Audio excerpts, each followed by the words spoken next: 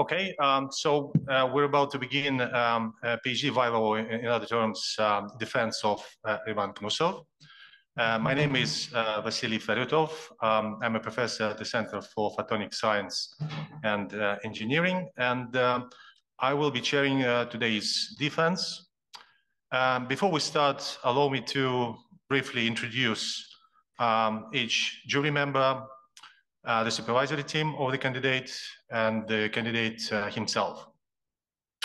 So, as an external examiners, we are honored to have here Dr. Dario Ballarini and Professor Fabrice Lossi. Dr.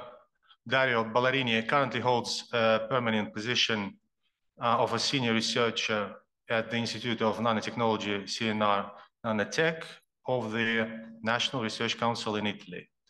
Dr. Ballarini obtained PhD in physics in 2008 from the Autonomous University of Madrid for his study of the collective behavior of quantum fluids of exciton polaritons. His subsequent research activity carried out at Italian Institute of Technology was directed towards the experimental investigation of electro-optical properties of polariton condensates and their realization with hybrid semiconductors for room temperature devices. Dr. Ballarini has published more than 70 research papers on the light field interactions, and his recent research focuses on the bound states in the continuum and the turbulent flow in polariton quantum fluids. Now, Professor Fabrice Lossi is the chair of light matter interactions and the director of physics studies at the University of Wolverhampton in the United Kingdom. He has held this position since January 2017. In his early days, Fabrice was a RYC researcher at the condensed matter theory division of the Autonomous University of Madrid, where he led the quantum polaritonics group. He also served as the theory principal investigator for the EU-funded ERC Polar Flow project, which was based in Lecce, Italy. Now, before joining the University of Wolverhampton, Professor Lossi had worked in Sheffield and Southampton and in the UK, and also a number of countries, including Spain and Germany, as Marie Curie Fellow. Additionally, Professor Lossi was the scientist in charge of the Squirrel project. Among internal jury members, we have today Dr. Nina Voronova, who is an associate professor at the National Research Nuclear University, MFE. She currently works in the university's Department of Theoretical Physics and conducts research in quantum physics and condensed matter physics. Nina Voronova graduated Moscow Engineering Physics Institute and obtained PhD degree in 2012 from the Institute of Spectroscopy of Russian Academy of Sciences. Besides research, Professor Voronova is an instructor at MFE teaching quantum physics, introduction to theoretical physics, and quantum mechanics. The next jury member present today, physically present today from Skoltech, is Dr. Yuri Gladush, who is an assistant professor in the Laboratory of Nanomaterials at Skoltech, where he is responsible for developing optical applications of carbon nanotubes and other nanomaterials, including ultra-short pulse generation and fiber lasers and carbon nanotube-based bolometers. Prior to joining Skoltech, Yuri Gladush worked at the Institute of Spectroscopy of Russian Academy of Sciences, where he conducted research on resonance energy transfer in organic and inorganic semiconductor hybrid structures. He obtained a PhD degree from the same institution for his theoretical research into nonlinear wave phenomena in Bose-Einstein condensates and optics. Well, we're almost done with jury members. Let me just say a few words about yours truly. So, as I mentioned, I currently hold the post of a full professor in the Center of Photonic Science and Engineering at Skoltech. Prior to joining Skoltech, I held the post of a principal research fellow at Southampton's Optoelectronics Research Center. I graduated from the Department of Physics of Lomonosov Moscow State University, and then received a PhD degree in laser physics from the University of Southampton in the UK in 2003. My current research interest lies in the fields of metamaterials, plasmonics, nanophotonics, and toroidal electrodynamics. I sit on the steering committee of annual Metamaterial Congress, and since 2011, I've also sat on program and steering committees of a number of large international conferences such as Creo Europe and Meta. So now onto the supervisory team. So Ivan's main supervisor was Professor Pavlos Logidakis, and he's also professor at the University of Southampton, and he heads in both institutions the hybrid photonics laboratories. His research interests span the fields of photonics, strong light-matter interaction, and coupling, semiconductors, and condensed matter physics. His work in hybrid photonics includes the first demonstration of hybrid LED and photovoltaic devices utilizing resonance energy transfer, first room temperature polariton transistor, and a single photon switch. His contributions to the field of polaritonics and hybrid photonics were honored in 2011 with an award on quantum electronics from the International Union of Pure and Applied Physics. His research has been supported by 9 grants from the UK's Engineering and Physical Sciences Research Councils, 4 grants from the European Union and other bodies such as Royal Society, British Council, Japanese Society for the Promotion of Science, and the Russian Foundation for Basic Research.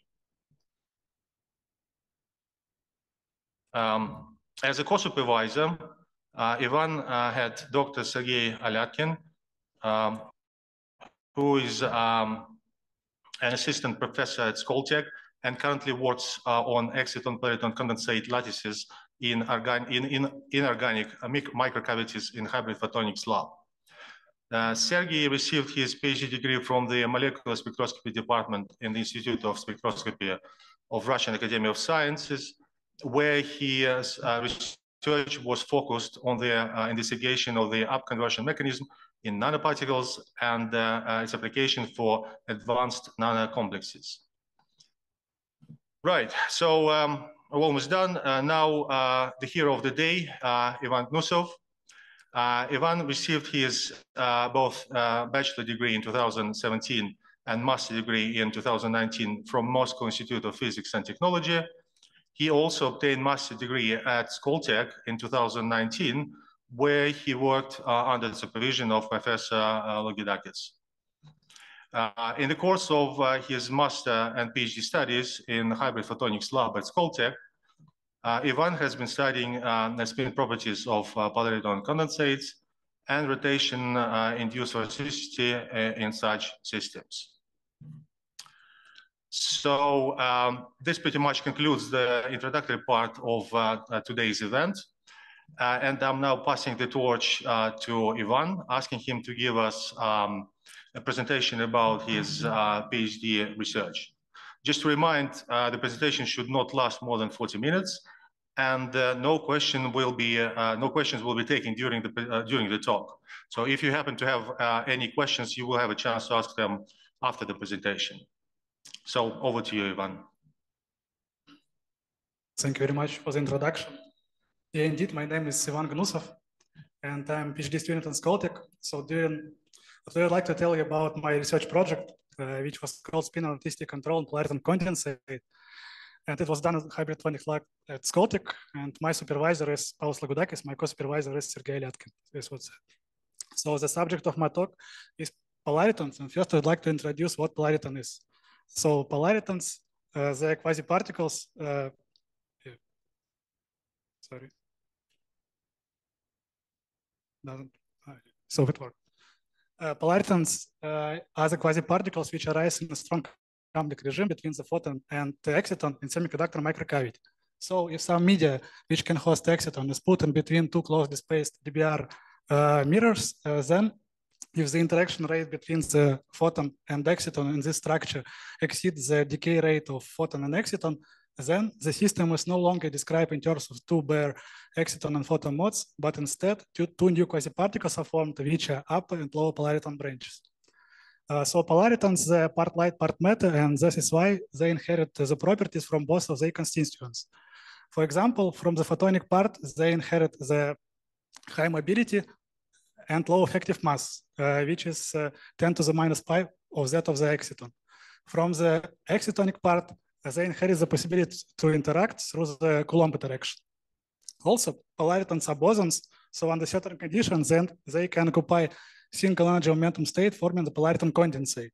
The first observation of the condensate was made in 2006, and it was observed by the nonlinear increase of emission intensity of the condensate and the narrowing in both energy and momentum spaces.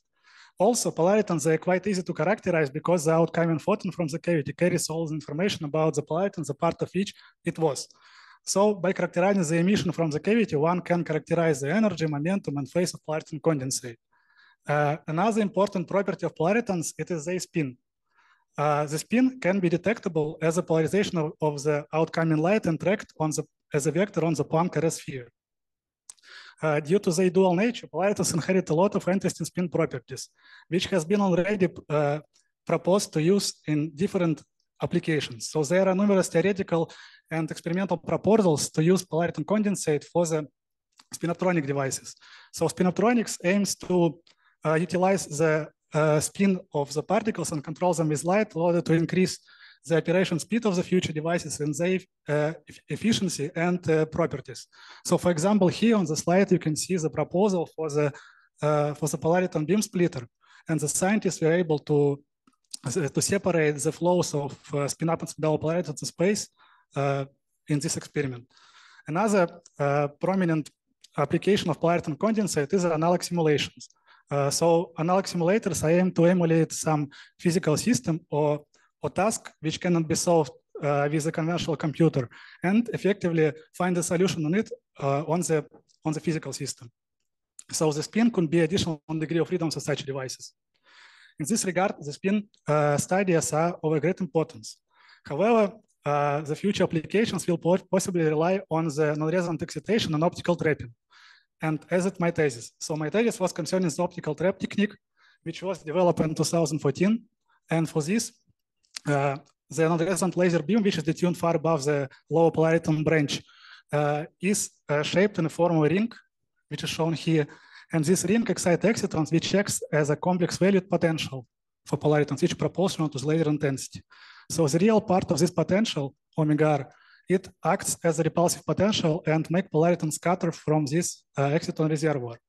The imaginary part acts as a pump, so it hits the condensate with polaritons. As a result, the polaritons are formed inside of the optical trap here, and they can occupy only a restricted set of levels, energy levels, which are reminiscent of that of the usual eigenstates of harmonic oscillator potential. And due to spatial separation, which is achieved in this experiment with the external reservoir and condensate, the interaction of the reservoir and condensate are decreased, and that is why it leads to the dramatic increase of the condensate coherence, which is now in the order of nanosecond, and increase of the spin coherence, which is very high compared to picosecond polariton lifetime. So in this regard, the objective of my thesis were to investigate the spin of polariton condensate in optical trap under different excitation conditions, such as pump power, polarization, and trap size, and also realize control of linear polarization of such condensate, study the spin of coupled condensate, realize the technique for the fast rotation of the spin, and also investigate the spin, the vorticity of the polariton condensate in the rotating traps. Yeah, and for this, I use a lot of experimental methods, which are listed here, but many of them are a different kind of imaging, spectroscopy, polarimetry, and phase measurement. So yeah, and I would like to start. And Thesis is structured as follows. So it has 8 chapters, and first 3 of them are introductory one, which concerns the physics and experimental methods used during my research. And the other 4 chapters are concern the research which done here in the scope of the thesis. So first 2 of them concern the polariton properties, spin properties in the static optical trap, either ring or elliptical one.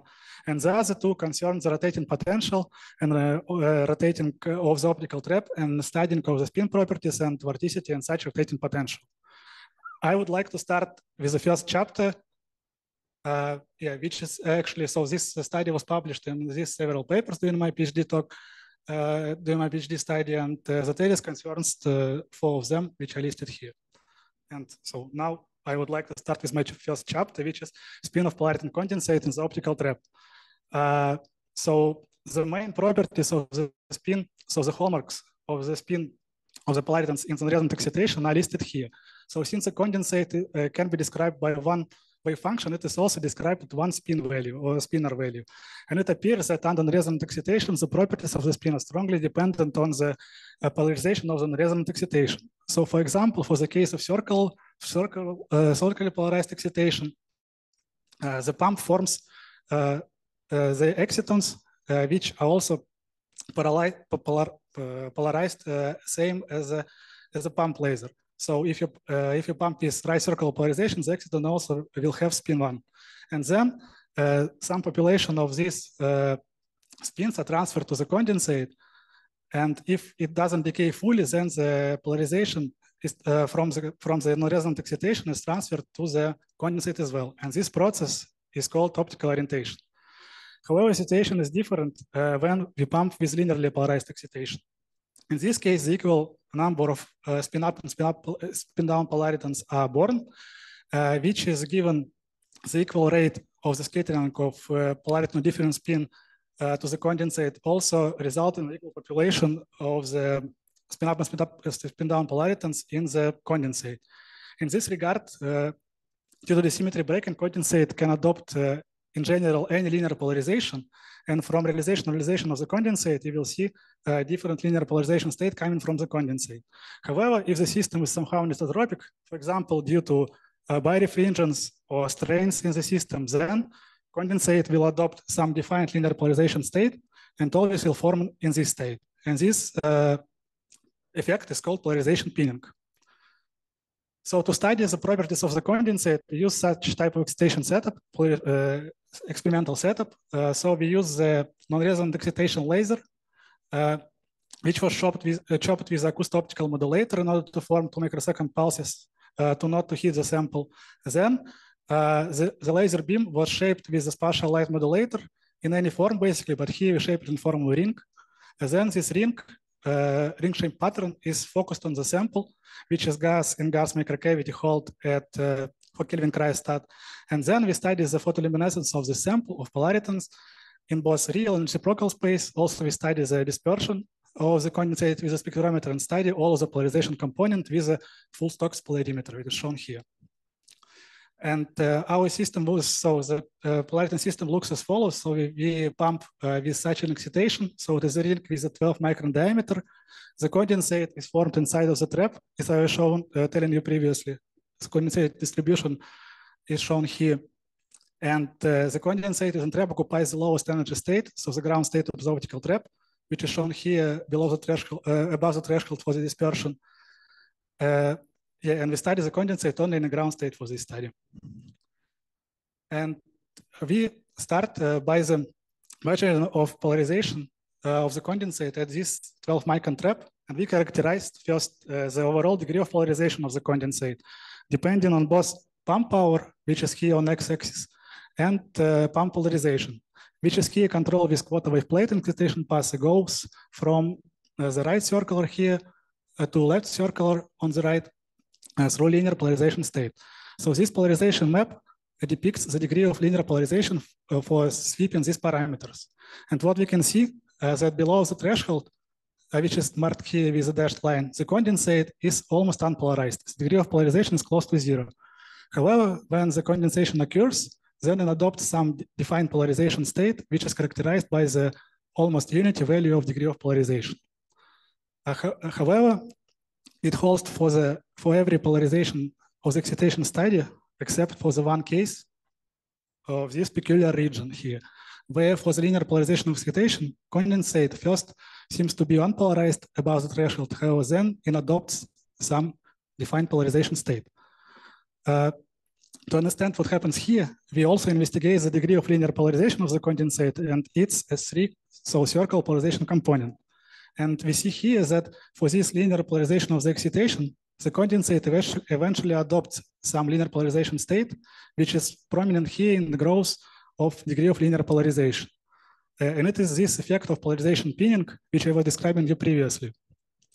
On the other hand, for the case of circular polarization, the condensate adopts the same polarization from the pump. So for example, here I pump with a sigma minus polarization, and the condensate also adopts negative S3 component, which means that it is also, it has polarization sigma minus, so it's left circularly polarized. And to investigate this peculiar region of the 0 degree of polarization, we perform the study of the condensate for different trap sizes, which will be next on the next slide. And we study 3 sizes of the optical trap. So it is 15, 12, and 9 micron in diameter, which is shown here on the slide. And we detect the degree of linear polarization of the condensate created in such a trap. And we see that this linear polarization island, so appearance of linear polarization, is observed only for the bigger trap. However, it is absolutely absent for the case of the smallest trap. And from this, we can conclude that this effect is somehow connected with the shape of the optical trap. In more details, the smaller the trap, the bigger the overlap between the exciton reservoir, which is incoherent, and the condensate. And this reservoir, it destabilizes spin, making it stochastically flip on the equator of Poincare sphere. And it was actually supported by the simulation made by Dr. Helge Sigurdsson. And he showed by modeling the Gross-Petevsky equation that indeed, for the smaller trap, where the interaction between the condensate and reservoir are big, the condensate is flipping between spin being vertically elongated, horizontally elongated within the excitation pulse on the nanosecond scaling here. However, eventually, if the trap is bigger or the pump power is more, then spin stabilizes and stays in the polarization state where, which is defined by the polarization pinning. And here it is this triangle on the figure B. However, there is another interesting region where the degree of linear polarization is close to 0 for the case of electrically polarized excitation, which is marked with a circle. And for this, simulation shows that in this case, polariton starts to precess around the pole of Poincare sphere in the process called self-induced Coulomb precession. So then an equal population of the spin-up and spin-down polaritons under elliptical excitation results into the splitting of such levels, which effectively can be described as the effective magnetic field, which is pointed out of plane of the cavity. And as a result, spin precesses around the field, as would usual spin do. And it effectively lowers the measured degree of linear polarization in our integrated measurement. Interestingly, later on, these findings was supported by experimental findings made by Stepan Baryshov, which is present here. And he showed that indeed, for the case of linearly polarized excitation, there are spin flips which are measurable as the anti-bunching observed in the cross-correlation function of the horizontal and vertical intensities. And he observes the bunching, which means that on the time scale of nanosecond, spin is indeed flipping between different linearly polarized states, resulting in lowering of average DAP in the previous measurement. He also showed that under elliptically polarized excitation, the condensate precesses, which is evident here as oscillations measured again in this cross-correlation intensity function. So it's shown here. But so far, the linear polarization of the condensate was strongly dependent on the place on the sample. And basically, if you move from point 1 to point 2 in the sample, we retrieve different polarization, which will be defined by the local birefringence. So for example, here we retrieve the vertical polarization, which is evident for the low S2 component. And here we retrieve some diagonal polarization. But for the future application, it is crucial to obtain the control over all polarization state, which will be done in the next chapter. Which is concerned the all-optical linear polarization engineering in single and coupled polariton condensate. So to achieve the control of the linear polarization state, we use such type of optical excitation, which is shown here. So it is more or less a ring, but it has non-uniform intensity around the circumference here. And it has a bigger intensity on the upper and lower part of it. And this unequal intensity leads to the effective elliptical shape of the confinement potential, which in turn results to the elliptical shape of polariton condensate, which is shown here in the real space and in the reciprocal space. And so having this in mind, we first start with the ring excitation, which is symmetric, and we identify the region of the on the sample where we have low polarization pinning. So we scan our sample and excite in different points and find where all polarization components are close to zero, which is shown here on figure A. However, when we now shape our excitation beam to the elliptical one, which was presented previously here, and we see that for the vertically elongated condensate, we see the formation of this S1 component, which increase reaching approximately 0.8, which means that condensate now is horizontally polarized.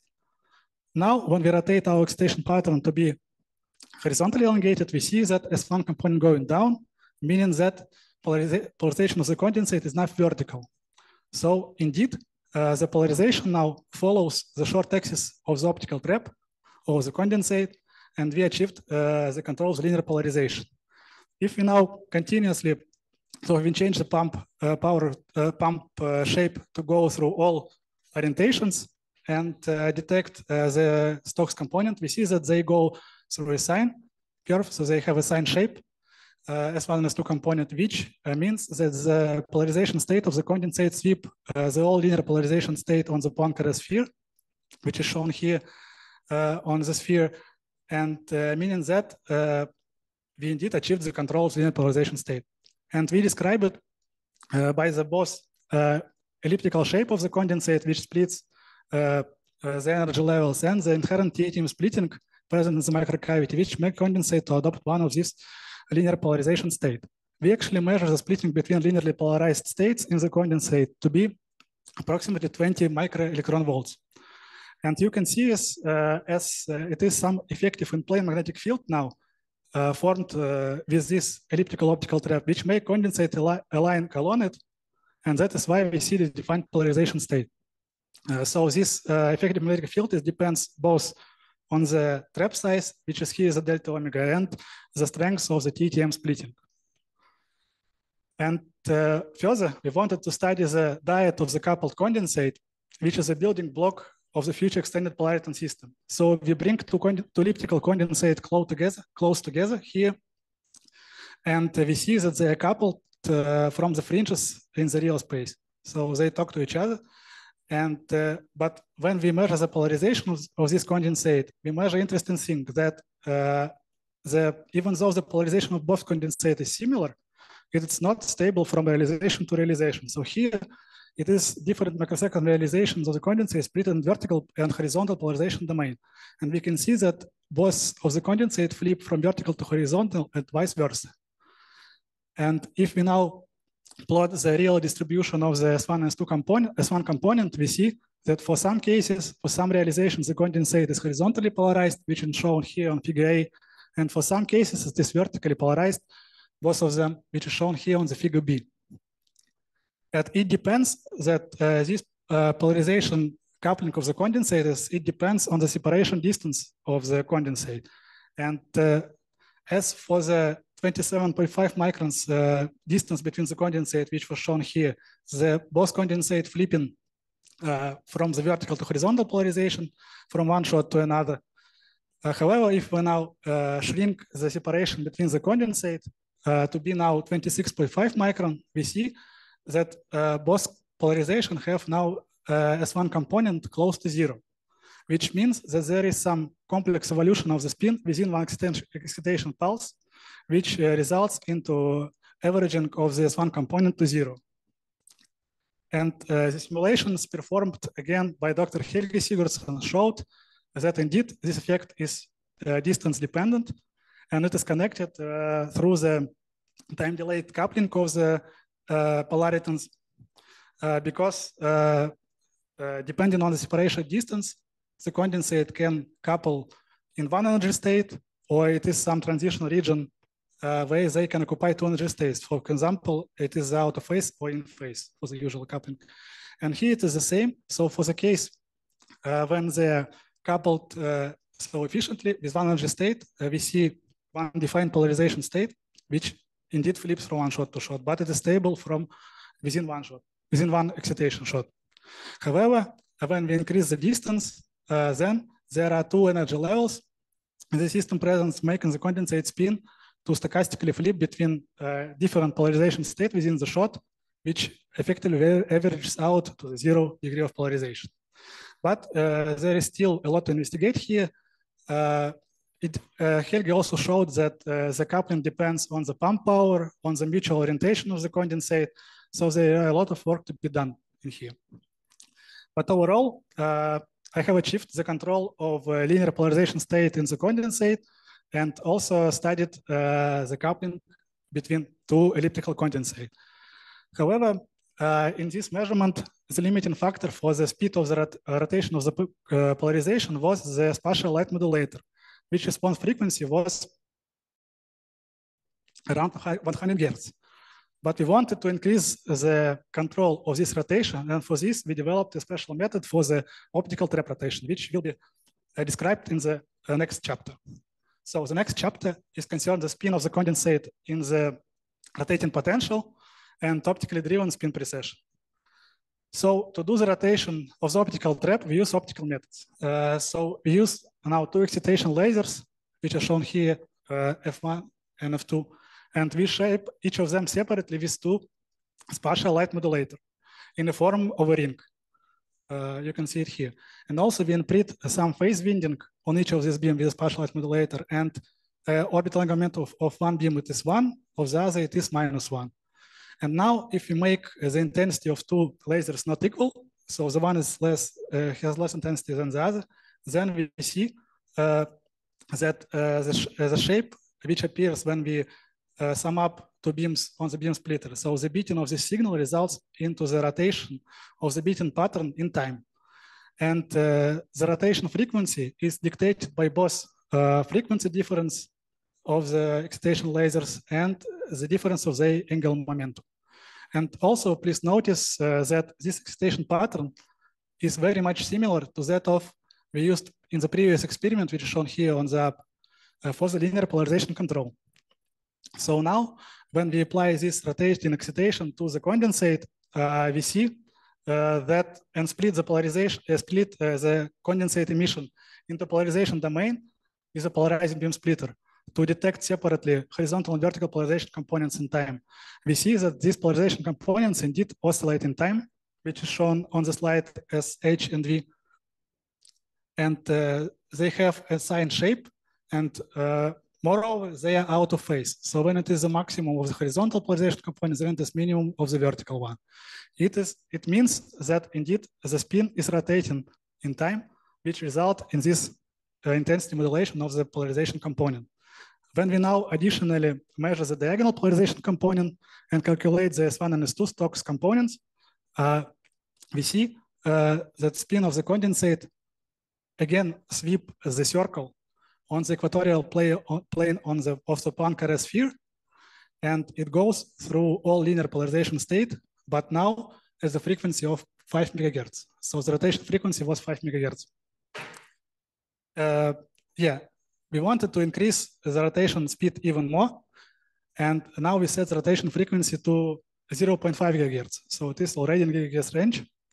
But the previous apparatus for the measurement will not work in this case, and we switched to another one, which is the time correlation of the intensity. So we again split the emission from the condensate on the horizontal and vertical projections, and now we measure the coincidence intensity of these two beams with the HBT interferometer and time correlated signal photon counting. But amazingly now, for the linear polarization of the excitation, we do not see any rotation in the condensate, but we see the dynamics, which is very similar to that of for the static trap. So previously for the static trap, we saw that cross-correlation G2 function had a dip in a zero time delay, which corresponds to the flipping of the spin in time. And here it is the same. So even the trap it rotates, spin doesn't adopt the rotation, and we see that it is the characteristic of the static trap. But now the situation is different when we apply some polarization ellipticity to the excitation laser. So we do it by inserting the quarter wave plate in the excitation path. And eventually at some quarter wave plate angle, we see that spin adopts the rotation and start to rotate on a par with the optical trap, which is shown here with a yellow curve of G2 correlation function, cross correlation function. It oscillates in time with a frequency here of 1 gigahertz, which is the rotation of the optical trap. And indeed, we're able to rotate the spin at 1 gigahertz. However, when we now plot the total of the correlation function or G2 coherence of the whole condensate emission, so we just remove the PBS, we see that it is almost flat and equals to 1 everywhere, which means that the condensate is coherent and there is no any intensity oscillation, but what oscillates is the spin of the condensate. Furthermore, we study the dependence of the appearance of this precession of the pump polarization ellipticity here, and we scan the pump polarization ellipticity, so we rotate the quarter wave plate and study the G2 cross correlation function, depending on the different pump polarization ellipticity. And we see, so it's presented here on this map. And we see that the precession is adopted only for the certain value of pump polarization ellipticity, which is here is around 8 degrees. However, for the other cases, the spin doesn't rotate. And when we plot now the range of this function at a bigger time delay, so here on the inset, we see that it is indeed a resonance, which appears around 8 degrees of the pump polarization ellipticity. When we now increase the rotation speed to be 1 gigahertz, we see that the resonance is eventually, it is shifted to the bigger polarization ellipticity, and now it is appeared around 13 degrees of pump polarization ellipticity. And from this, we can conclude that it is somehow dependent on the ellipticity, and pump polarization ellipticity, as I was telling you previously, it results into the Laurent precession of the polariton condensate. And it appears that when and only when this internal precession frequency is equal to the external rotation, which we induce with the laser, then the condensate adopts the external steering and starts to precess in step with the rotation trap. So it is a driven precession which features the prominent resonance with the internal frequency of the condensate spin precessions. It was also confirmed by the simulations made by Helge Sigurdsson. So the simulation got Buteysk equation. He also demonstrated that indeed there is a resonance which appears only at some value of pump polarization ellipticity. Furthermore, we investigate the time stability of this precession and measure the cross correlation function now at a bigger time delays. So we increase our delays to 200 nanoseconds, and we see that precession is indeed present even at that big time delays. You can compare it with the self-induced Laurent precession, which is shown here in red, and the black one, it is the driven precession induced by the optical trap. You can see that spin coherence is dramatically increased, which one would expect it because this precession, it is driven, so it exists while the rotation exists. However, this limitation of 173 nanoseconds was dictated only by the mutual laser stability, and it decreased the observed coherence time.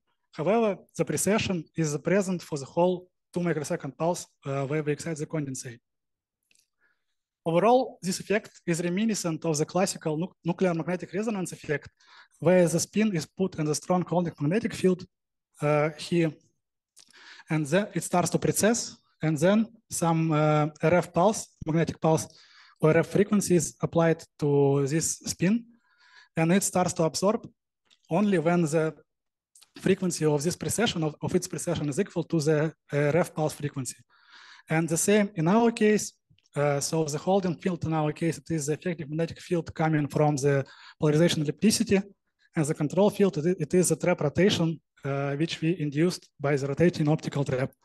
But notice that this effective magnetic field, we induce them only by the matter of lasers, so only all optically, so without any usual magnetic field. And it can be useful for the applications of the advanced control of the spin of polariton condensate, because, for example, this method of the MRI is conventionally used for the control the qubit state or some spin state for the application. But now, when we have this beautiful technique of the trap rotation, it is logical to do the classical experiment, which is rotating bucket experiment. And it is the topic of my next chapter.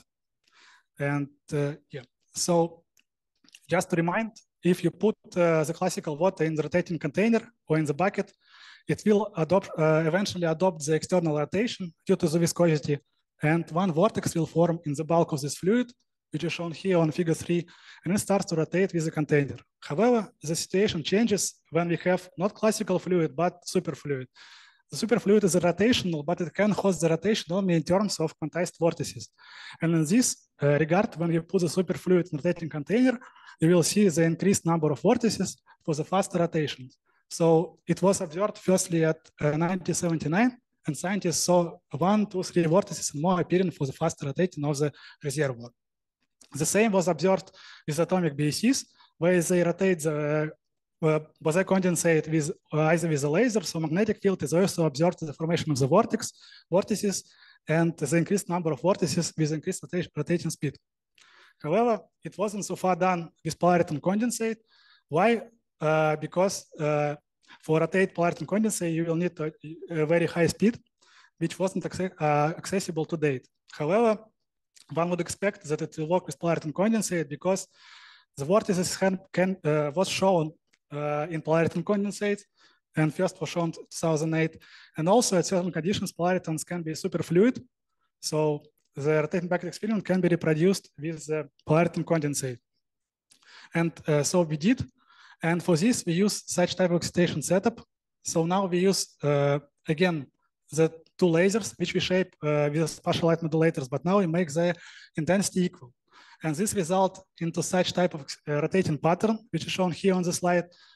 And yeah, now when we apply this laser pattern to the sample and set the rotation frequency to be here around 2 gigahertz, we see indeed that condensate eventually occupies the vortex state, and we can see the clear evidence of vortex, which is the hollow core intensity distribution in the real space. And the dashed line here depicts the circumference optical trap. Furthermore, when we measure the dispersion of condensate, we see that the condensate occupies the single energy state, which is the first excited state of the optical trap. And now when we retrieve the phase of the condensate by the interference measurement, we see that indeed the condensate now hosts a vortex, which has a topological charge of 1. So it rotates, the phase of it rotates here anticlockwise, which also co-directed with the trap rotation, because trap was also rotated here anticlockwise. But how to control the rotation direction, it is can be clear from this formula on the slide, and it can be controlled by the sign of this F rotation frequency or F prime. And so the negative rotation frequency, it is a clockwise rotation, then positive, it is counterclockwise. So one can change the frequency detuning or detuning between the angular momentum, so the difference, and a trap will rotate in different directions, clockwise or anti-clockwise. To check that, we fix now the orbital angular momentum of the lasers to be 1 and -1 respectively. And for the positive rotation frequency, we observe the vortex forming in the condensate. For the negative one, we observe the anti-vortex forming into the condensate. And now, when we flip the optical angular momentum of the excitation lasers to be -1 and 1 respectively, we see the opposite picture. So now for the positive rotation frequency, we see the anti-vortex forming in the condensate, and for the positive one, for the negative one, we see vortex. So indeed, with external rotation, we can control the direction of the steering inside the condensate. So rotation of the vortex in the condensate. But of the fundamental interest of the rotating bucket experiment, it is the frequency dependence. And we actually noticed that the real space distribution of the condensate strongly depends on the rotation frequency. So for the slow rotation frequencies, the condensate is formed on top of the optical trap and inside of it, and is spilled out from the trap, which is evident from this blur white region around the condensate. However, eventually at some rotation speed, so here at 2.5 gigahertz, we see a vortex forming inside of the condensate, meaning that the condensate now occupies the first excited state of the trap and have a vortex. However, when we increase the frequency even more, we now see the ground state forming inside of the condensate, which can host a vortex, and it will have just a flat face. So the vortex disappears eventually. To summarize this data, we plot here the number of vortices observed on the condensate for 100 real shots of the condensate, 100 single shot of the condensate multiplied by its topological charge. And we see indeed that the vortex appears only in some narrow range of frequency. So here from 1 to 4 gigahertz, it eventually disappears. And also we can see that the charge, topological charge of the vortex is flipped. So for the negative rotation frequencies, we see the vortex. And for the positive, we see anti-vortex in the condensate. Yes, so the numerical simulation performed here by Dr. Stella Harrison, they reproduced the experimental findings. So here it is the red dots are average angular momentum of the condensate retrieved from the simulation of 2D Gross-Pitayevsky equation. And you can see the qualitative correspondence between the theory and experiment. However, what the theory allows us indeed, and it allows us to have an insight inside the condensate dynamics. Especially it allows us to see the shape of the excitonic reservoir or shape of the optical trap in time. And we do that in the experiment and plot here the instantaneous profiles of the excitonic reservoir retrieved from the simulation. And we see that for the slow rotation, the excitonic reservoir here is not uniform. And that is why it cannot confine a condensate vortex state inside, and polariton spill out from these low intensity regions. And that is why we do not observe the vortex in the low rotation frequency.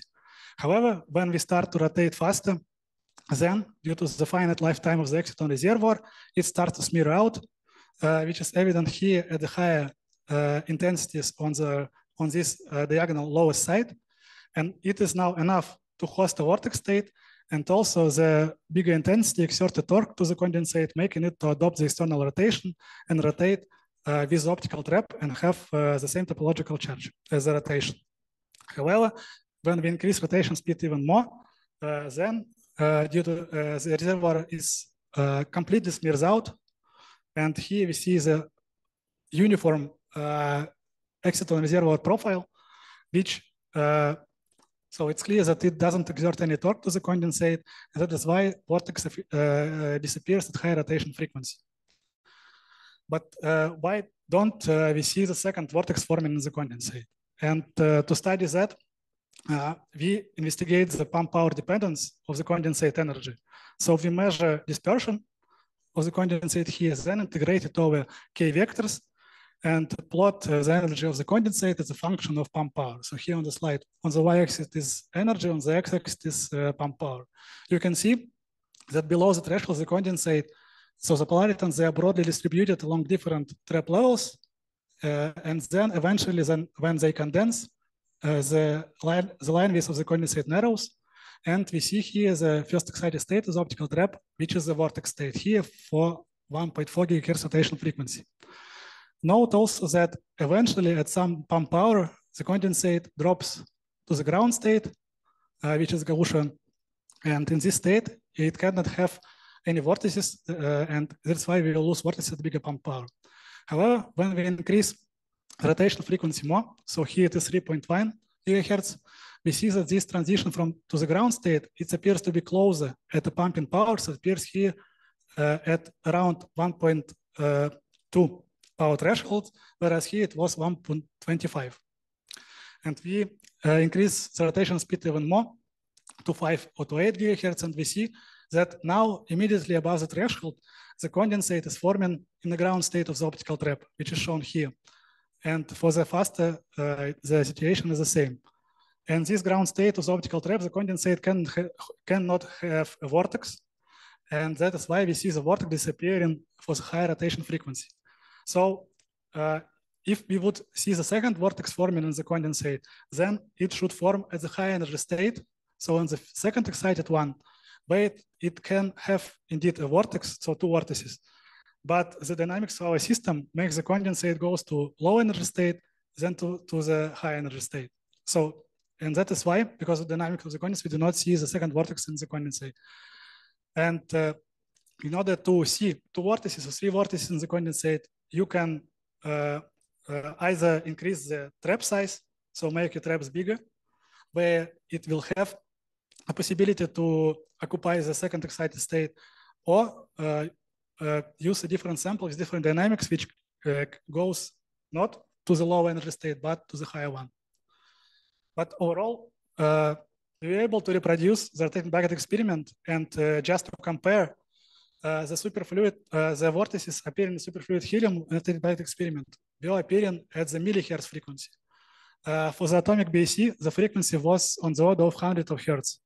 However, for the case of polariton condensate, the critical frequency of rotation, it is 10 to the 7th power higher. And also, we do not observe the formation of the second vortex. So this study, as shown here, it opens a great perspective for the study of polariton condensate with the other superfluids and with the atomic BAC, because it is somehow similar, but it also has a lot of different properties as shown here on the slide. It brings me to the end of my talk, and the title of my talk is Spinor elasticity control on polariton condensate. And I think that it was achieved to a good degree because we're able to control the spin of the condensate with pump power, with trap size, with trap shape, with elliptical trap, and also to drive the spin persistently on the optical, on the Poincare sphere with external driving. And also I investigated the vorticity, which is induced in polariton condensate by the rotating trap. And this work, it wouldn't be possible without these guys. So I would like to thank my supervisor, Paulas, my co-supervisor, Sergey, Helgi, and Stella, who did simulations for my experiments, and Stepan, Kirill, and Julian. So thank you very much. If you have any questions, I'd be happy to answer them.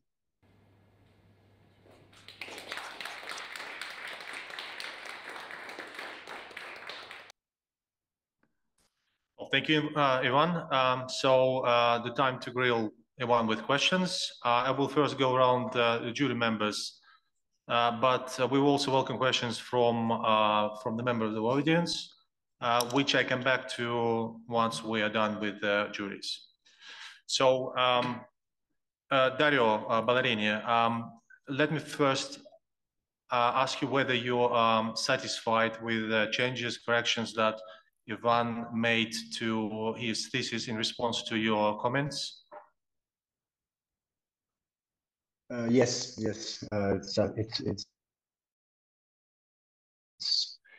He responded to my very good. And do you happen to have any questions on the presentation that Ivan has just given us?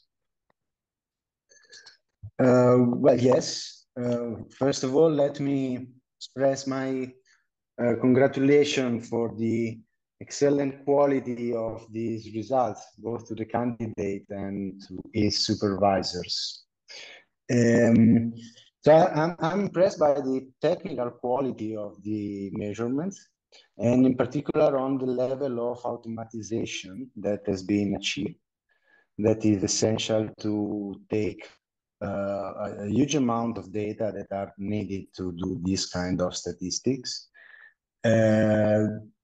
So as a curiosity, so if you would say how much of the experiment can be conducted completely by remote at this time? So when it is well aligned, can the experiment be performed completely by remote?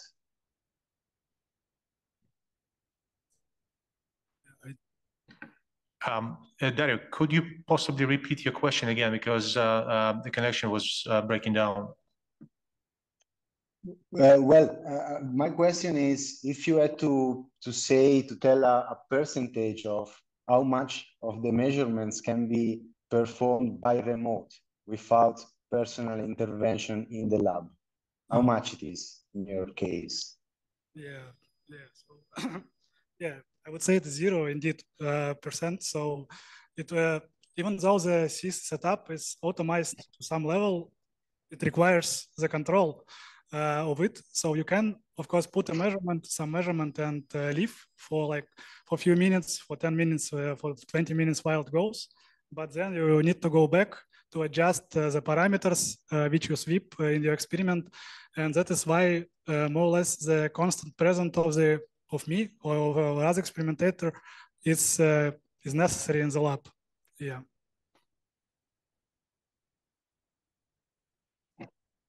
Yes. Then well, I have also some technical curiosity. So the Mueller formalism has been used also to calibrate the polarimeter. Yeah. I did the calibration on the. So first it was done by the excitation laser. So I just used the excitation laser and then calibrated on the known polarization. So I put some polarizers to make linear polarization and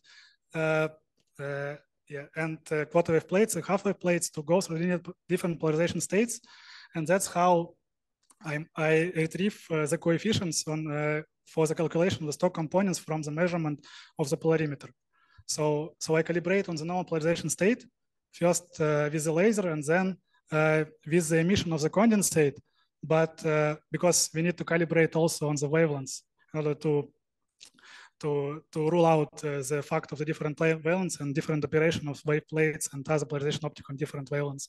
And yeah, I put the polarizer, beam splitter, polarization splitter to make the condensate polarization horizontal and vertical, so known, and then I can control it with different polarization devices and characterize what signals will polarimeter give me. And from this, again, I can correct my coefficients, which I use for the calculation of the Stokes component, which I later will retrieve in the experiment. So yeah, it was the procedure. But then each of the optical elements on the detection path has been calibrated independently, each one. Yeah. So So actually for this, so the calibration as for made this experiment, it was done just before the polarimeter itself. So we put the polarization devices just in front of it, and yeah, indeed there is other optics before the polarimeter in the detection path which can change the state of the polarization of the condensate going through the system. Yeah, and to correct on that, actually we did the measurement of the optical retardance of the setup and of the detection part of the setup. And for this, so it is described, I hope we describe better now in the thesis, but I can tell you quickly. So basically we put the polarization analyzer, so polarizer to the diagonal axis just after the sample, and then characterized how this polarization coming through the setup and what is changes by. So we characterize this by using just another polarizer, which is the analyzer. And we detect how polarization changes when it goes through the setup. And from this, as I showed in thesis, it can be deduced. What is the optical retardance? What is this delta, which is induced by the optical elements in the setup? So it is indeed induced. And as I remember, it is 0.15 pi. So it's actually quite a lot. And we noticed that even one mirror, when it's not placed properly at oblique axis or 45 degree, then it can scramble your polarization very much. But yeah, we tried to eliminate this effect with this calibration. Yeah. So also the objective, right? So the objective is inside the cryostat or outside? Sorry, I didn't get objective. Yeah. So the objective is inside the cryostat. Yeah, objective or outside the cryostat. Yeah. Okay. So yeah, with this, it is indeed some uncertainty in the measurement because we cannot characterize for what happening inside the cryostat. So it has mirrors, and yeah, it has the objective also, which could also affect the polarization state. Yeah. So from this, we cannot characterize it because the light will go twice with this, and the effect will probably cancel itself when it is reflected on the sample, goes back. So yeah. but we try to do our best to characterize all that we can. Okay. So I have just a couple of questions now more on the physical aspect of the thesis. And the first one is about, well, basically all are about the last part of your talk. So when you have the formation of vortices in the rotating trap, so these vortices do not seem to be fixed to some equilibrium state is due to disorder, to out of equilibrium condition. How do you explain that? Yeah, so basically this vortex, it is not the same vortex as was observed in 2008, which was pinned on the defect. Yeah, so this vortex is kind of a mode of the optical trap. So on the excited state, the trap can host either dipole state or the vortex state, which is the Laguerre-Gaussian. So in the Laguerre-Gaussian, you can see so the Laguerre-Gaussian is a solution of the Schrödinger equation for the harmonic potential. And so this vortex, it is fixed by this geometry because as I showed, it formed in the first excited state of the optical trap, which can have one minimum, so which has one minimum. And in this case, it is the vortex state. So in this regard, it is pinned to the geometry, to the confinement geometry. So yeah, it is that kind of vortex. So you don't expect to have lattices or vortices forming there, even for larger traps? Yeah, so it's a good question to, so actually we saw the lattices of vortices in our work, so of the Kirill Sitnik in PRL. He showed that it can be the lattice of vortices formed inside this optical trap, and the charge of the vortices, they flip in time, because now in the optical trap, the condensate occupies two energy levels, which are close together at the spacing of 5 gigahertz approximately, and this results to effective interference or beating signal which has vortices inside of it. So in this manner, you can see a big number of vortices in the optical trap, but it will be still confined by the fact of the optical trap. And you probably can see something which is reminiscent of the lattice, like triangle lattice of the vortice, which is shown for the superfluid. But it just will be a mode of the optical trap.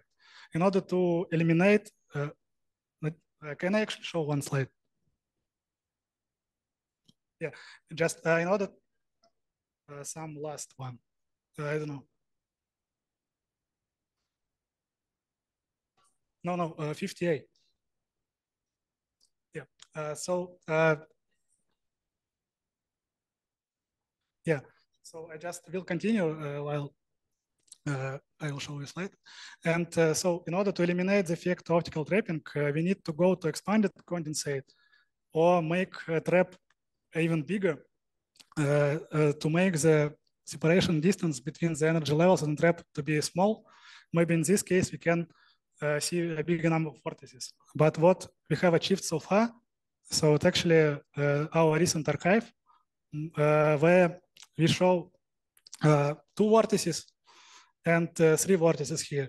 So, and you can see that they correlate with optical trap, but they do not form a lattice or just maybe lattice cell, triangle one. So here they aligned on one line for the case of 3 vortices. And it is dictated by the asymmetry of the optical trap.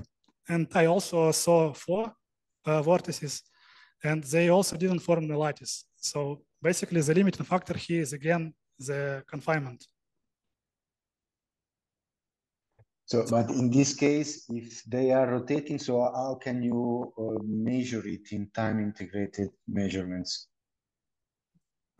Yeah, so because it is a stable pattern forming in the condensate, so it is a solution like a steady state where we can retrieve the phase. So we just measure average signal from the excitation shot, and of 2 microseconds interfere with the lasers, external laser or with itself, and we can retrieve the phase. So yeah, basically it is a steady state of the condensate, which is just in the presence of rotation. Okay. So I have another doubt about the polarization in this kind of experiment. So here I suppose that is linearly polarized, the pump, and no polarization analysis in the detection is correct. For this experiment, actually, the polarization was circular in order not to deal with this polarization pinning and splitting of linear polarization state. So we just pump with the circular polarization, and the condensate is also circular because of the optical orientation. Yeah, and so it is actually interesting to study the polarization of such rotating traps, because I guess recently it was shown that it could be some polarization pattern forming in this vertical state. But from what I can tell for now is that I didn't see any polarization pattern forming. So I just look at it briefly, and I would say that condensate is circularly polarized as well as the pump. But maybe it is some complex dynamics happening in time. So it is worth investigating. Yeah.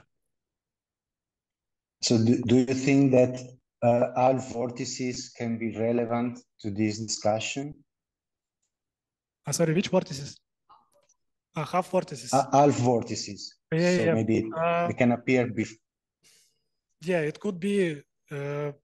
Yeah, I didn't observe half vortices as well. So I do not saw the splitting and polarization domain. So I also had a vortex with charge 1, not half, and in one polarization. But yeah, it could be that maybe if you make the rotation somehow, the rotation frequency to be equal of the splitting from the sigma minus, sigma plus components, which basically we did for the driven precession, maybe in this case, somehow you can drive both states to vortex states, and it will be half quantized vortices. But yeah, so.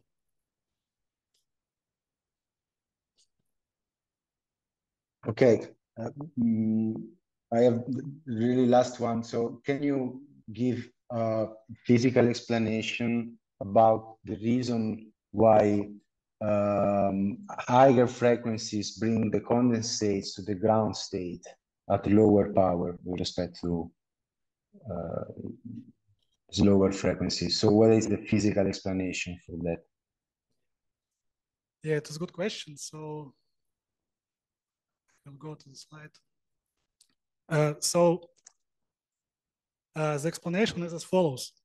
At least what we came up is that, so you're asking about this slide, why the condensate goes to the lower energy state for the bigger pump power. So our approach to this is as follows. So when we pump more, then due to the exciton diffusion in the external reservoir, they come towards the center of the pump spot, and effectively they increase the rotation potential, the confining potential in the middle of the trap, which makes it shallower, it narrower. And that is why it cannot support now the excited state, and it is pushed out of the trap. That is why the bigger power, we see the transition from the excited state to the ground state. So it is our explanation for this, yeah. I hope it. So you mean that for higher frequencies, the blue shift is higher at the same pumping power, or not? Maybe I didn't get it. No. So it doesn't actually concern the rotation frequency at all, because the same dynamics, it happens just for the static trap. So when we just use ring excitation, an optical trap, and scan the pump power, we will see the similar effect, which is shown here. The condensate also will form some energy state, but then eventually at some pumping power, it will go to the lower state or to the ground state.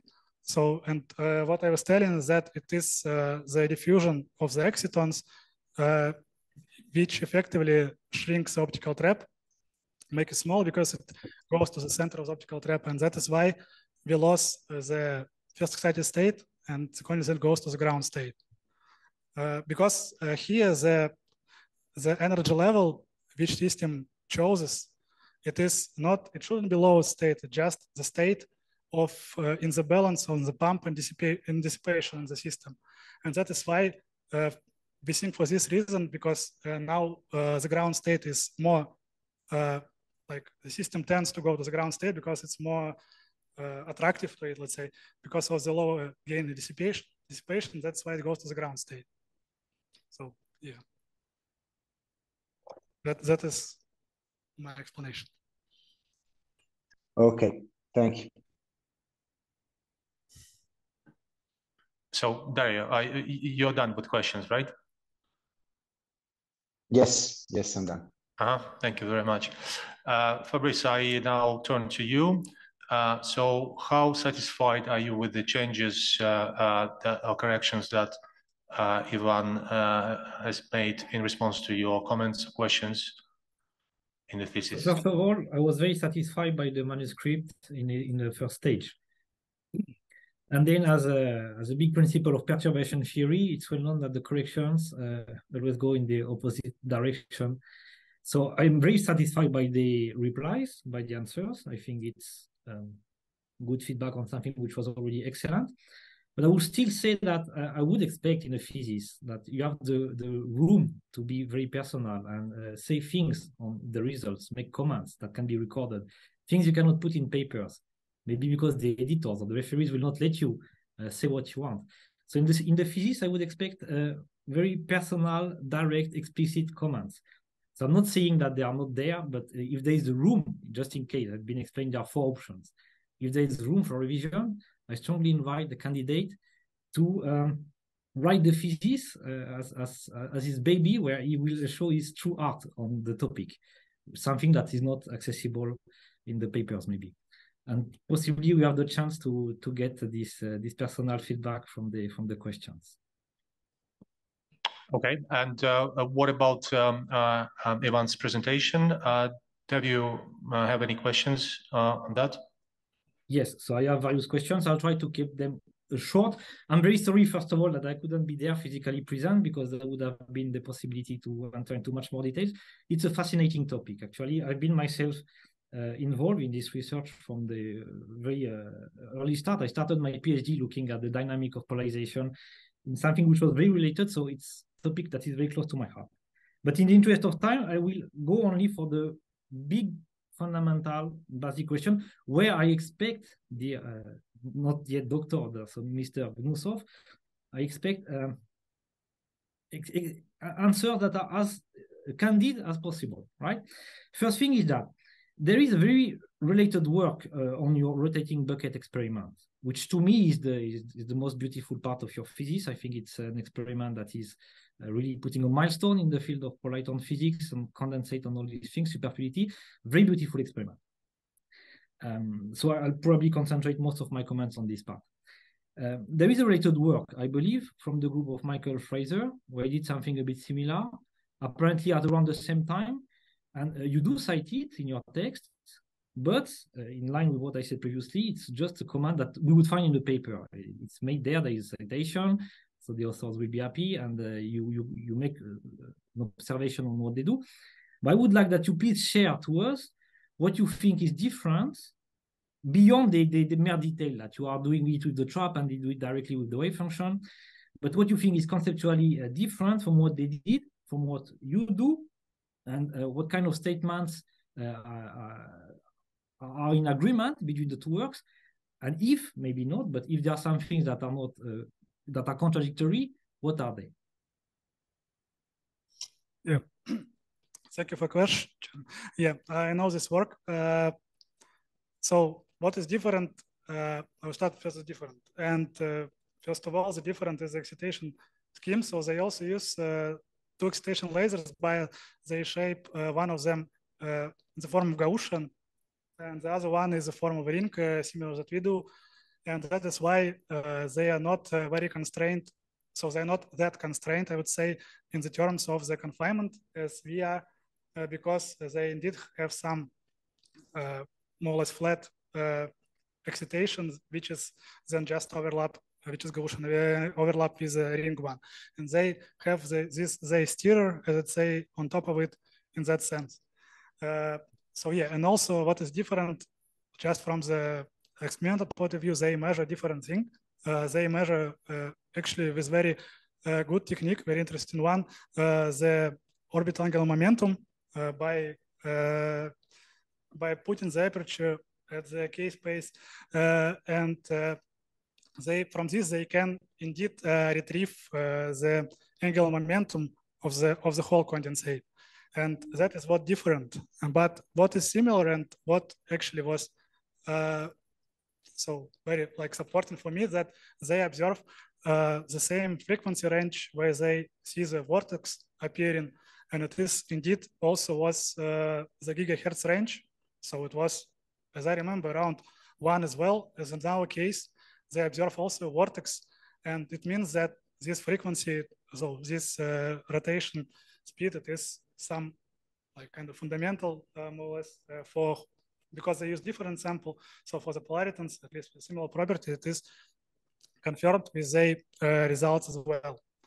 And yeah, so and what also we do not measure the angular momentum of the condensate, because we just measure the statistics kind of appearing of the vortexes, and they do measure it, and they show the smooth transition of the angular momentum from negative to positive frequency, going from low, so like from -1 to 1. And they do not observe this abrupt transition of the vortex formation, so it is also was different. But so they indeed observe the transfer of the angular momentum from the latent trap to the condensate. And yeah, was different. And yeah, also, so I would say that they also propose so from simulations, they saw some kind of vortex lattice forming. So they have around 8 vortices in the optical trap, but for the simulation, and maybe they were able to realize it in the experiment, because again, the pumping scheme, even though it is similar to ours, it has the difference of the using Gaussian beam, and it can indeed allow to observe the vortex lattice, which can be the evidence of the superfluidity of the condensate in their case. So yeah, I would say that's it, yeah, for concerning this question. Okay, thank you. From the technical point of view, who would you say had the idea of using these two beatings, these two modes to have the rotation? Is it coming from the polariton communities? And in which case, is it from the Fraser group or from the Lagoudakis group? Or is it coming from still Overs community and you adapted the idea to polaritons? So no idea. Yeah, I mean, the idea in general of the experiment, so at least for me, Paulus proposed it, but the method for the rotation, so for the beating of two signals with different angular momentum, it is known. So I saw it in some papers concerning, I guess, atomic BAC, and it is at least one paper from Kartashov, where he theoretically studied it called bichromatic beam something. So they also theoretically study the trap, the beam, which was composed of two lasers and which rotated in time, but theoretically, and then observe some patterns forming in the condensate. So in this sense, the idea of the rotation using two beam, it is not novel, but maybe the application for the polaritons, it is novel. So yeah. When is it from, the cold atomic gaze? What is the date? What is it for the paper? Time. Yeah. Sorry, what you mean the papers of the Kartashov? The cold atom, this idea from the cold atom, from this Kartashov group, it comes from which time? Yeah, so the Kartashov, it is for polariton. So I guess it is some 2018 or something. It is cited in the thesis and in my paper in Science Advances. And I also saw it somewhere, but I don't remember the date. Probably it was. Kartashov, hang on. Yeah, I'm confusing you. Kartashov is the polaritonic theorist, right? Yeah. Yeah. So the cold atom implementation of this idea of laser, when does it date from? Yeah. So I cannot tell exactly. It's just roughly. Just probably come across the rotating bucket experiment with superfluid is from when 2000, right? No. There was different technique for the BEC, for the atomic condensate. They rotate it just by deflecting the laser, so they do not use this interfering or beating beams. So maybe I'm wrong. It's not for BEC, maybe for some other. But as I remember, I saw some work where they discuss the interference of two lasers. So not probably just from theoretical point of view, but it cannot tell for sure. But right. Even though we are not based on these papers, even of Kartashov papers. So I just came up across it when we already were implementing this experiment. So yeah. Okay, Kartashov, good. I mean, the theory is one thing, and you can propose and have great ideas. It's one thing, but the experimental implementation is something else. So, is it documented in your thesis the origin of this technique? Would you say that this is the case and I just missed it, or should it be maybe? Yeah, at least everywhere I cite the Kartashov. Again, I'm not asking about Kartashov, which is theoretical proposal, right? Which again is fine, but you can propose lots of things. And to do something and to actually do it is a different thing. So I'm asking about the pioneer, the first people who use these beatings of two modes to bring some mechanical rotation in some optical or condensed matter system. Who would you say this is, and when does it date from? That's my question. I don't remember. I think no. So I mean, because we are not based on some paper. That is the thing. So when I did the experiment, when I created the rotating beam, I wasn't like referring to any other paper. That is why I do not know of any just from the tip of my head. Right, and that's fair enough. Of course, to implement it, you just need the idea and you do it, and that's science, and that's the most important thing. I'm asking just maybe in case when there is the time to look at the big achievement of people and who had the first idea. It's interesting to I checked it. Yeah, but I will check what is it, that paper that I came across. Yeah. Okay, thank you. And then let me know if in case it's not properly documented in the thesis, in which case I'll just read it again and look for myself. Another question, which is again a big fundamental question, not going into the technicality of what you did, but in this polariton community, there is an endless debate on what is actually the nature of the phase that is being studied. If it's a condensate or quasi-condensate or a coherent state or pseudo-coherent state or whatever. And or the same with superfluidity. So there's a lot of debates that maybe are sterile and not very important. And you might say that you don't care. But let's see if we can learn something from your system. Because again, this rotating bucket experiment, I always thought since the beginning, I think I mentioned it as early as 2003 in the very first paper that mentioned superfluidity for polaritons. I believe we are saying that ideally you should mechanically rotate the sample and see the vortex lattice appear, and that would be the proof that it's a genuine superfluid. Now, I would like to know if this is what you think, that the observation, your experiment or expansion of your experiment, because this is still the beginning, right? You have one vortex and you don't see lattices yet. But I would like to know if you think that this could settle this question and qualify that what we have there is a real superfluid, in the sense that it's not something we could get with some non-interacting optical field, which also can accommodate vortices, and they can do lattices, and they can do lots of things, but we wouldn't say that light is superfluid, right?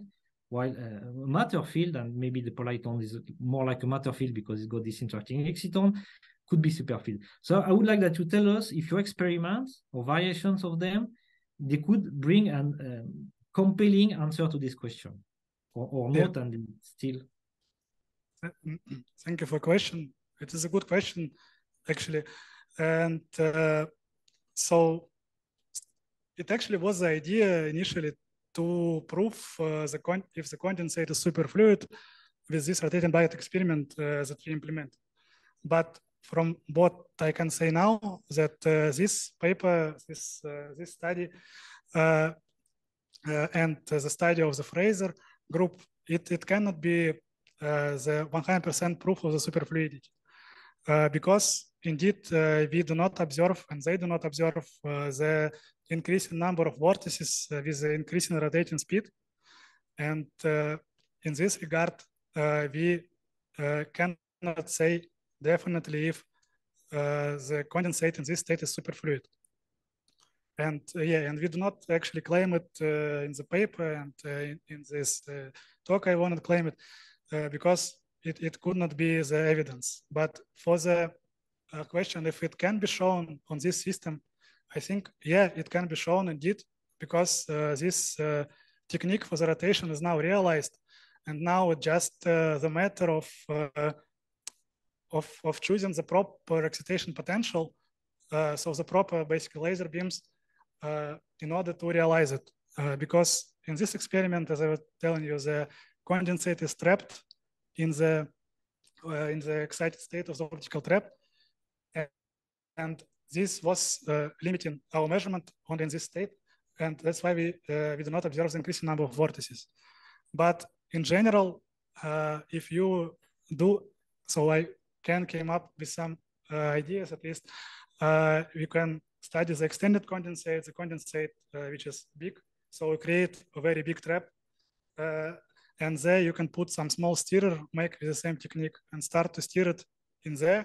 So in this sense, for the extended condensate, you will not be limited by the confinement of the optical trap. And in this case, you probably will see the big number of vortices forming in the condensate. So, and it would be the, I would say, solid proof of the polariton superfluidity.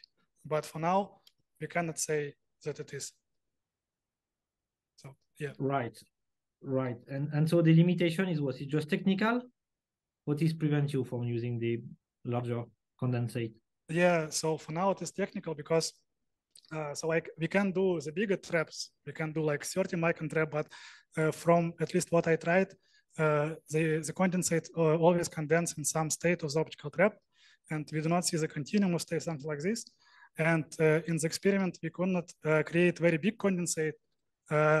First, because we will not have enough power to make a very big condensate of the lasers, and second of all, that we cannot create a big enough excitation laser due to the aberrations from the mirrors of the cryostat. So for now, it is technical, but probably some way around could be found, and it is for the further work, for the further investigation.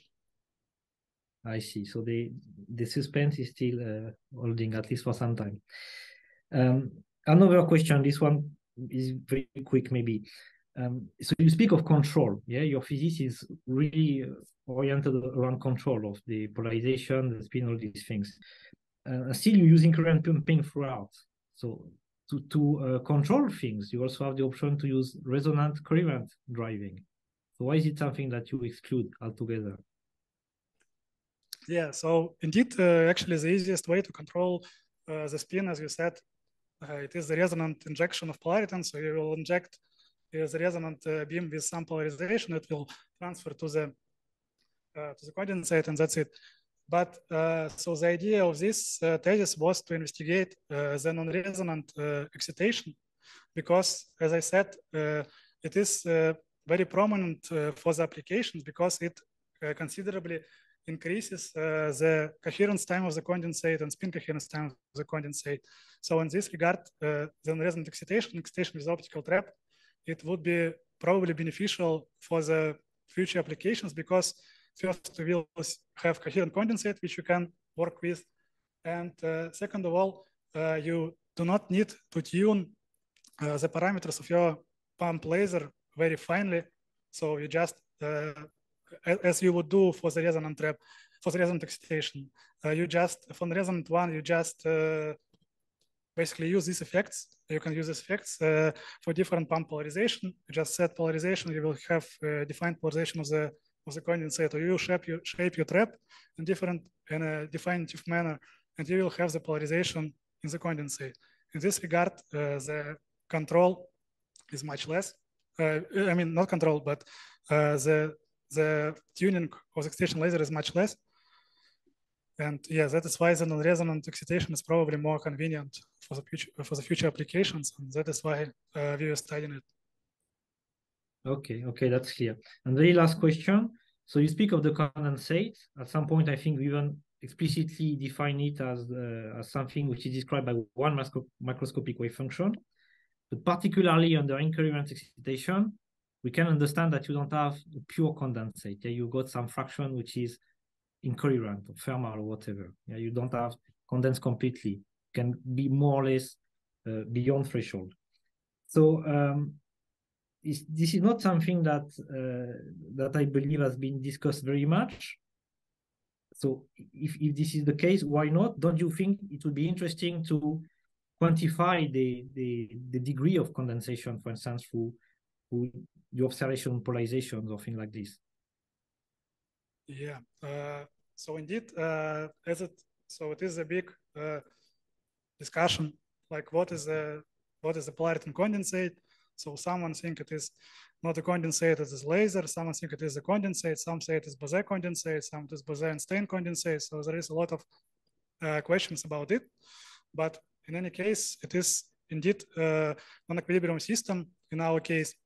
And actually, you can do, as I know, the equilibrium condensate, which will be polariton condensate, which will be in equilibrium with a sample or with the surrounding of the sample of the condensate. But in this case, as for the for the percentage of the condensate that we have, I wouldn't discuss it in these terms because we have the most of the emission coming from the condensate and just a little part of it coming from the incoherent reservoir, which is not condensed, which is visible, for example, on the any dispersion images that I was showing you. But as a matter of fact, the signature of the condensation could be, so the measurable one could be first the coherence of the condensate, and second, it is the polarization of the condensate. So basically, by measuring the degree of polarization here, you can tell how good is your condensate. So for example, here actually on this slide, you can see that DOP here is close to 1 for the case of circularly polarized excitation. And you can say that a lot of the polaritons are indeed condensed and have one spin state. However, you can see that increasing the power, the degree of polarization, it lowers, and we have some 0 degree of polarization region. But again, as I was telling you, telling previously, that this measurement, the integrated one, so they integrated not only within one shot, but over a lot of excitation shots. So within this shot, the condensate polarization could fluctuate, and it can fluctuate within the excitation pulse. And that is why we have effective lowering of the degree of polarization. So yeah, so that, I guess, what I can say about the order parameter, and the goodness of condensate in this method.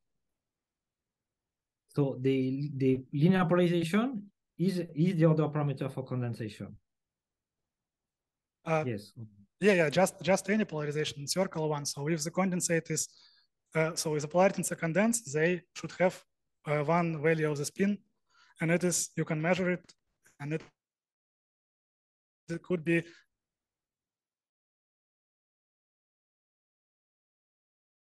a good hallmark.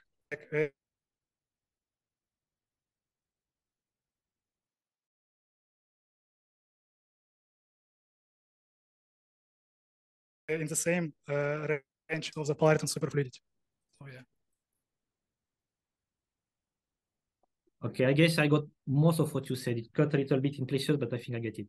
So again, this is something that we studied a lot, but theoretically, with Alexei Kawokin, experimentally, even with Dario, who is there, we studied the link between the polarization and the condensation measured by the line width narrowing, these sort of things. And I believe it's something that would be interesting to see discussed in more detail, not only your work, but how your work criticizes, complete, or confirms previous works. You even infirming the previous work, which obviously becoming earlier or more naive would be very fine. So I would say that you tend to put a reference and the slightest possible comment, and it's more interesting to see, to commit yourself more to what you want to say. So I think that's all.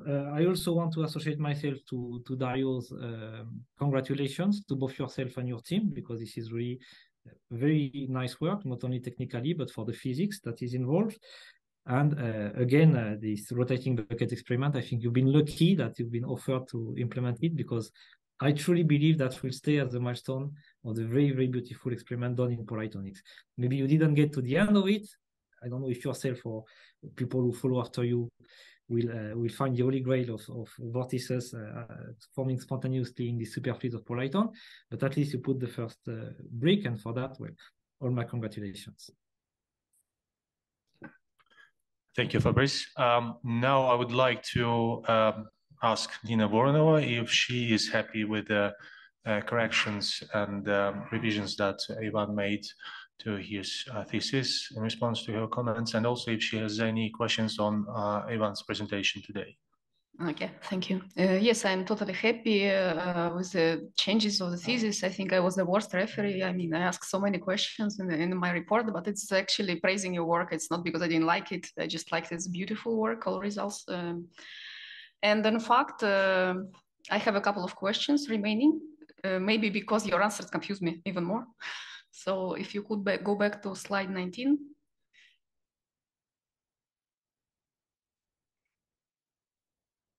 It doesn't work.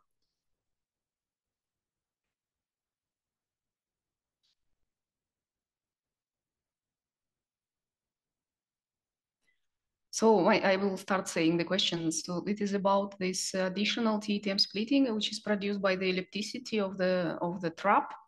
This splitting, which you plot in this figure, is for which momentum?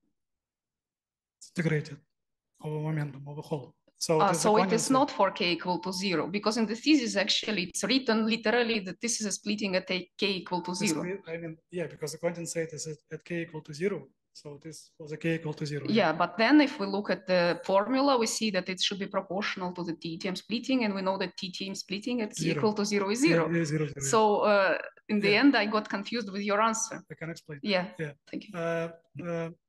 So indeed, the TTM splitting is 0 for k equal to 0 because it grows for the bigger k as a function of k.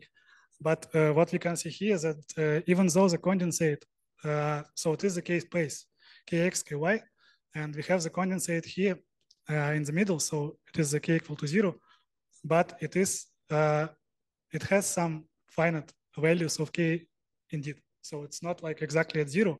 So it is distributed along the k space here, and that is why the TTM splitting indeed affects it because it has some finite distribution along the k space.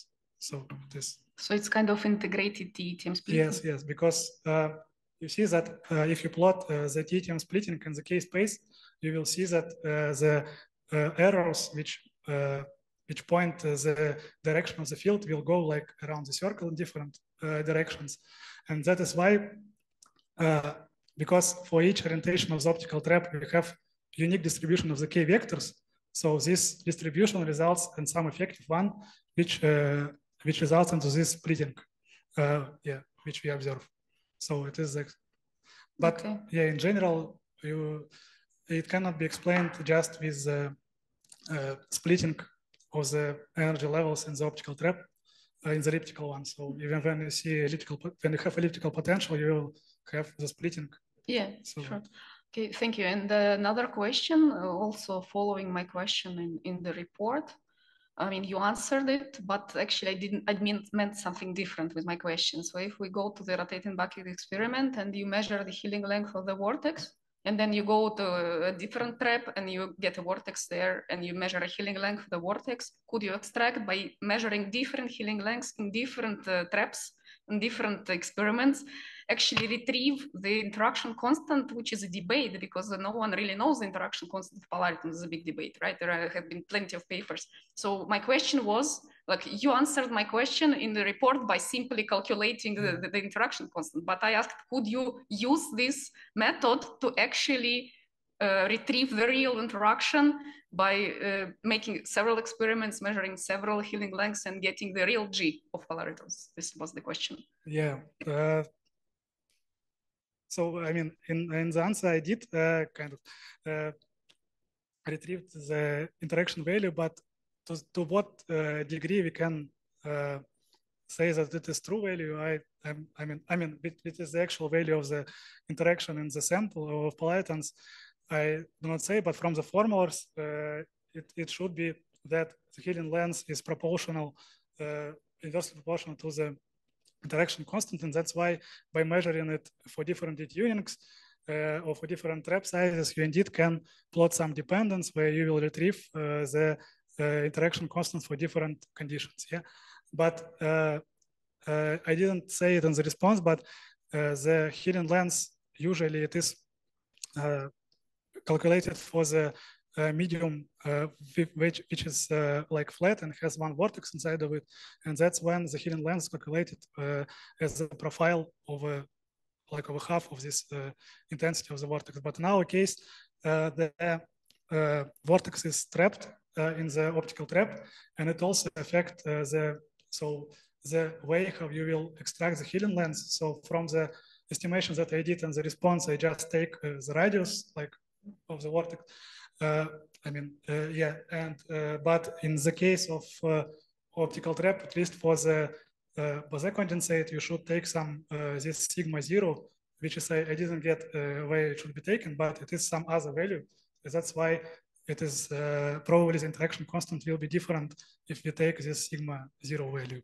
But in general, I guess it is a way how you can retrieve the interaction constant, but it will be more fair to do it for the like continuous condensate, but not trap. Right. Thank you. So yeah, I'm happy with the answers and congratulations, beautiful results. Thank you.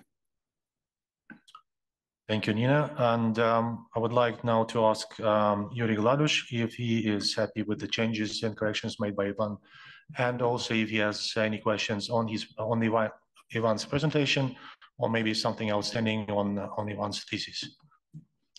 Okay, so first of all, I'm happy with the answers that Ivan provided to my comments. And I want to say that I really like the dissertation. So what I really like about it, how it forms a story, right? So it is not just some random works somehow squeezed into one dissertation. You really follow with the author step by step how he come from spin dynamics to this beautiful rotating bucket experiment, which I also liked very much.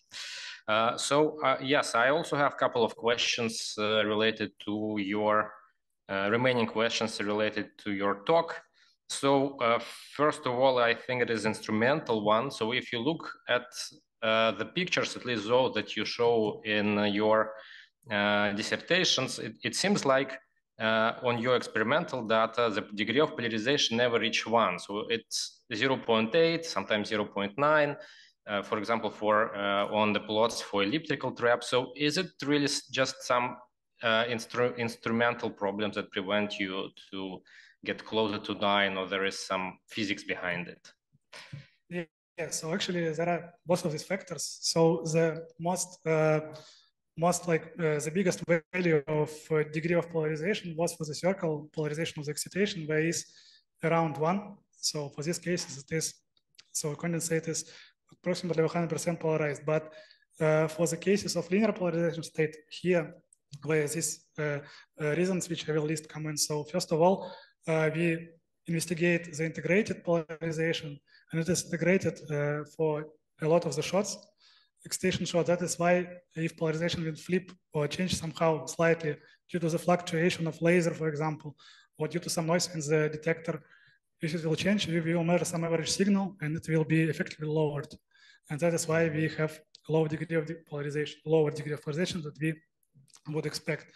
And yeah, also from the physical point of view, it could be that so it is actually that that I showed that within the pulse, the condensate polarization could be unstable. So it could have some instant flips, for example, for the case of linear polarization of excitation. That is why, again, when you average this out over different, over a lot of shots, you will see the effective lowering of the polarization.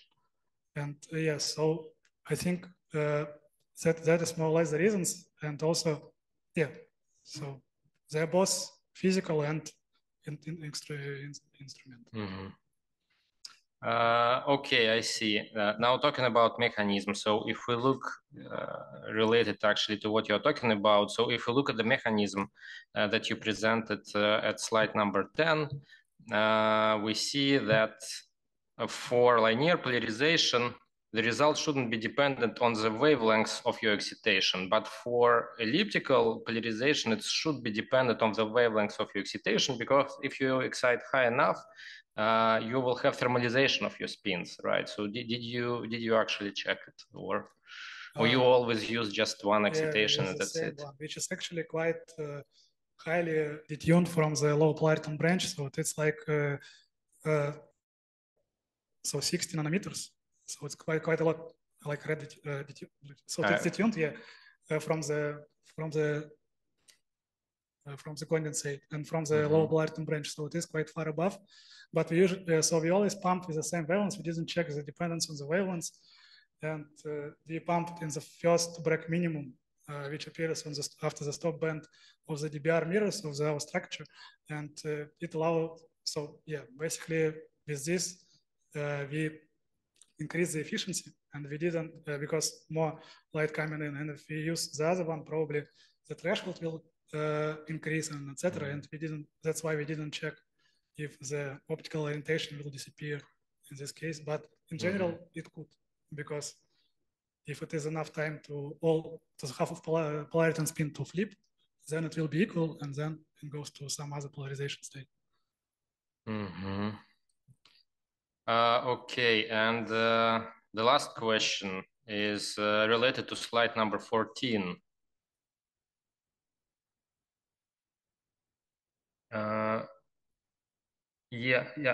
Previous, please. Yeah, this picture. So according to what you're saying, right? So you have two regions of zero polarization degree. So the one is for linear polarization, which caused by flipping, but the other one is caused by precession.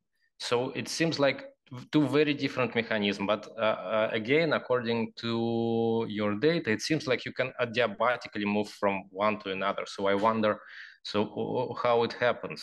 So is it should it be some threshold, or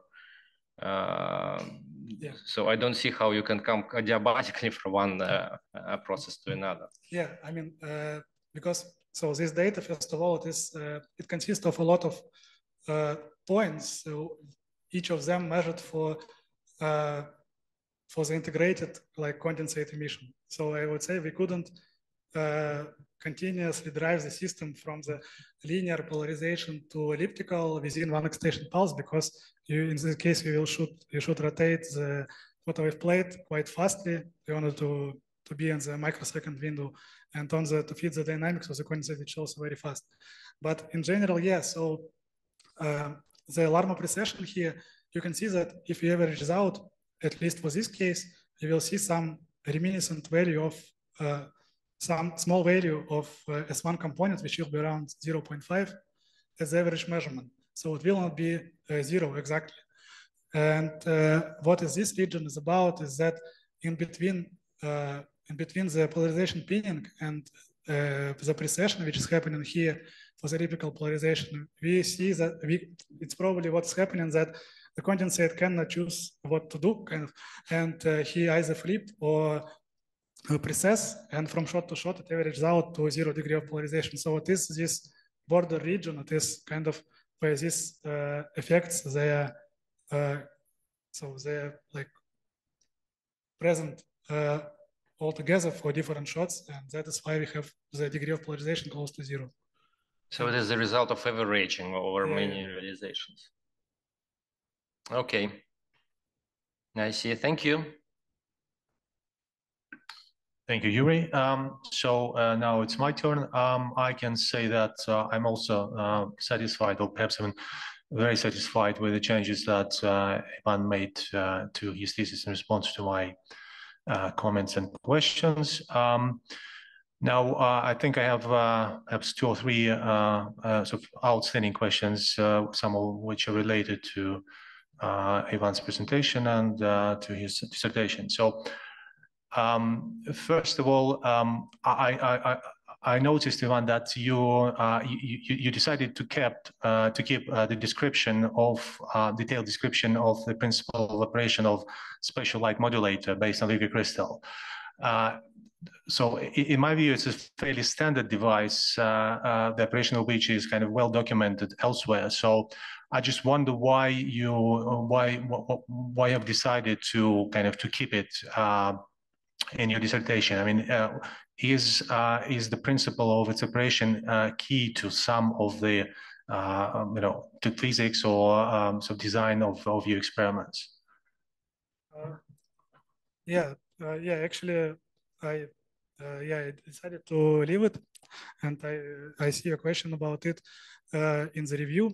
But so, like generally speaking, the SLM is the main device in the experimental setup. So except for the sample, which is not a device, and because we shape the excitation beam with it in a different patterns that we use, and I thought that it is important to describe how it works, and I just leave it in the thesis.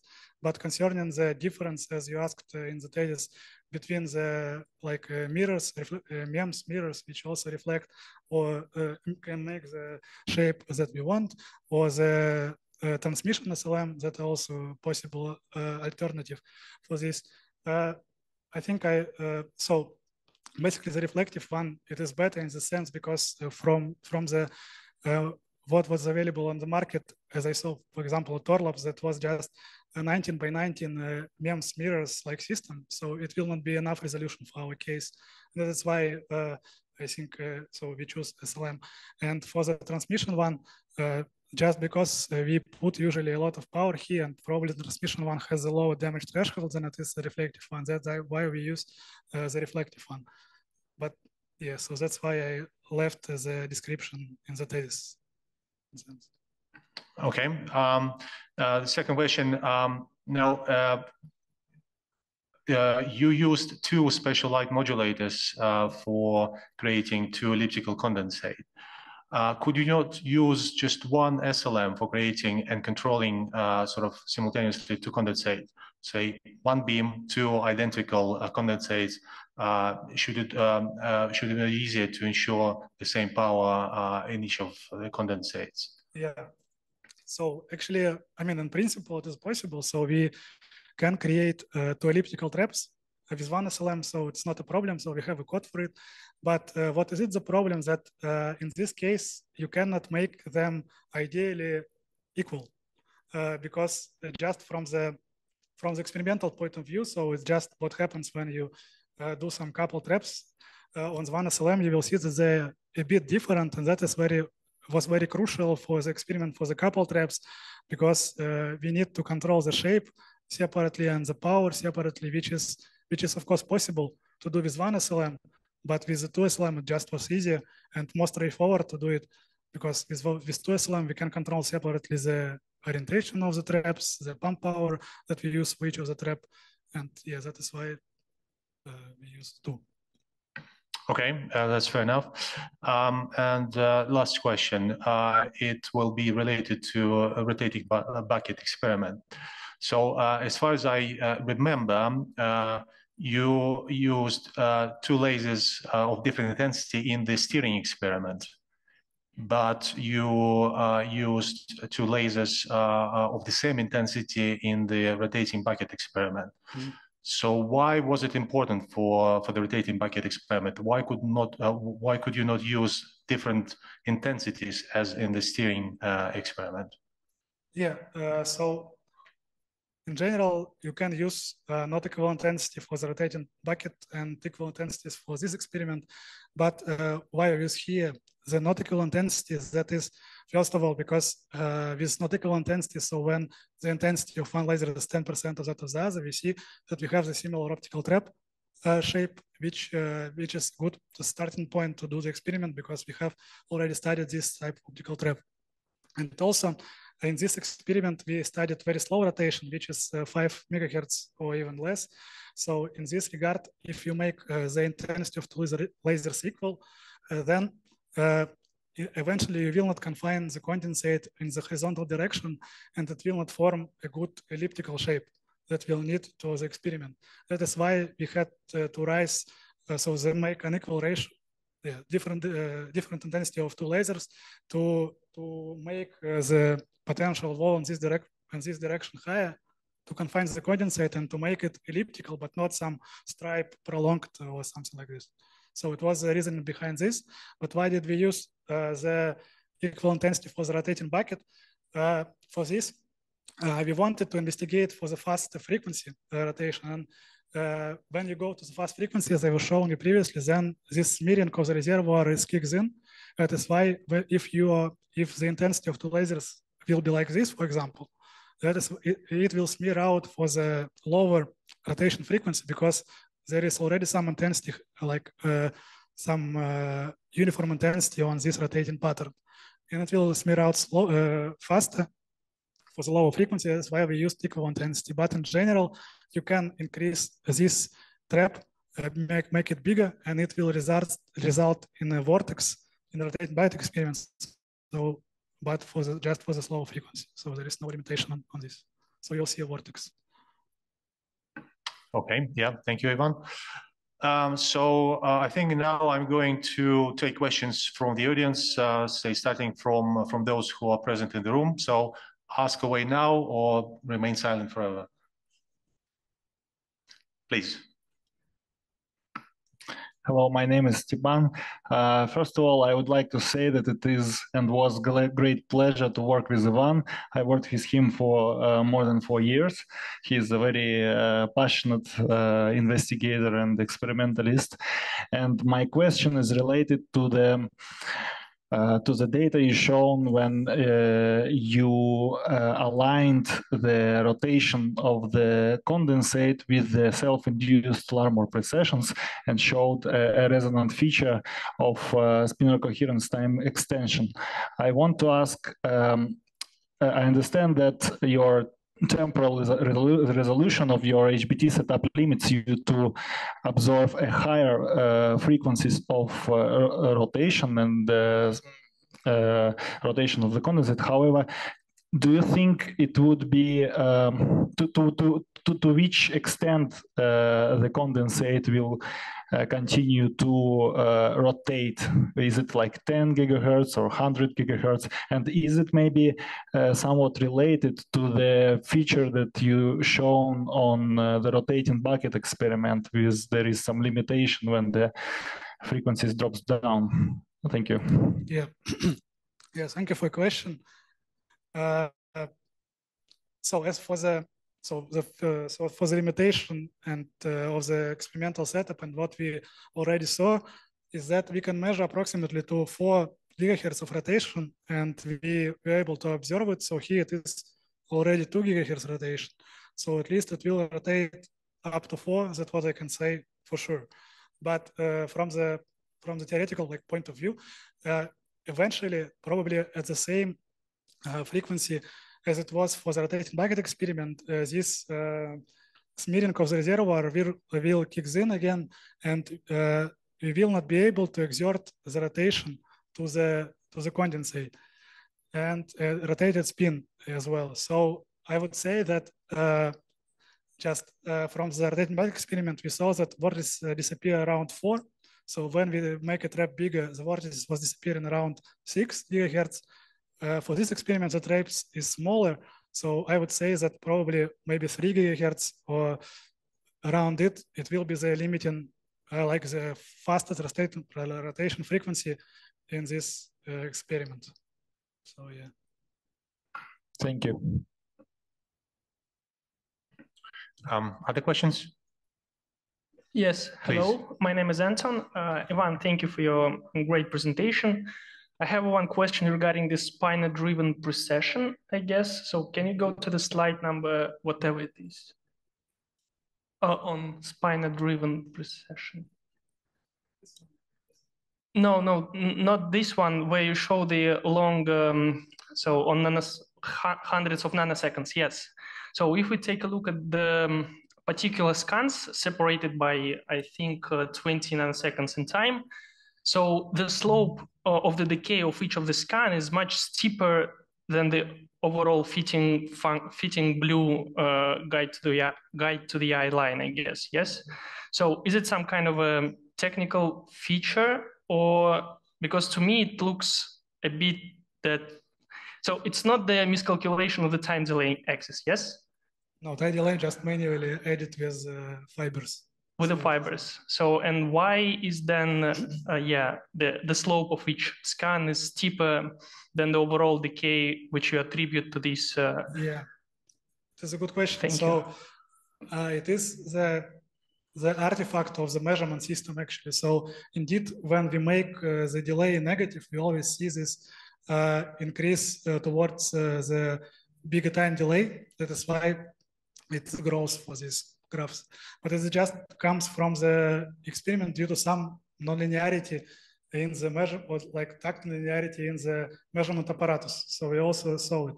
But I have another set of data, I guess, I don't know, maybe here. I will show. Basically, when we make delay not negative but positive, so for some reason it helped to avoid this nonlinearity. And so here it is actually the graph for the lasers of the correlation function, but in general the same. You can see that it is flat for the whole measurement window, 15 microsecond. But yeah, so it is just from the measurement. It's not the signature, not the characteristic of polaritons. And also we try to increase the measurement window, but just in the in the software. So because it allows to measure in a bigger time delay without adding additional delay. And we also see there the decay of the G2 function. So it was confirmed with other experiment. And yeah, that is why we think that those increase, it was just the measurement artifact. Thank you. So here you sort of post-processingly apply this correction function to no. Here, so you can see there it was negative delay. So we just added the delay to one of the arms of the interferometer, and here we added them to another one, and we see that in this, when we do this, we do not see this effect. So maybe it has to do somehow with some unequal intensity which we measure in the different arms, but in general, our understanding is that it's just coming from the SPC card, and it just give us for the negative delay this increase. So yeah. Okay, thank you. Are there any questions in this room? If not, then I wonder, Eleni, if there are any questions from the members of the audience who joined us online. I can't see any. Are there any in the chat? No, it was only my call for questions, but I've got no response and I can't see any raised hands. So. Okay. So then I guess I can conclude this question part. And I think once again, jury members and the member of the audience for their questions. And I would also like to salute Ivan for his robust answers. And before the jury move on to close deliberation and voting, I would like to give an opportunity for Ivan's supervisors to say a few words about the experience of supervising and working with Ivan. Pavlos?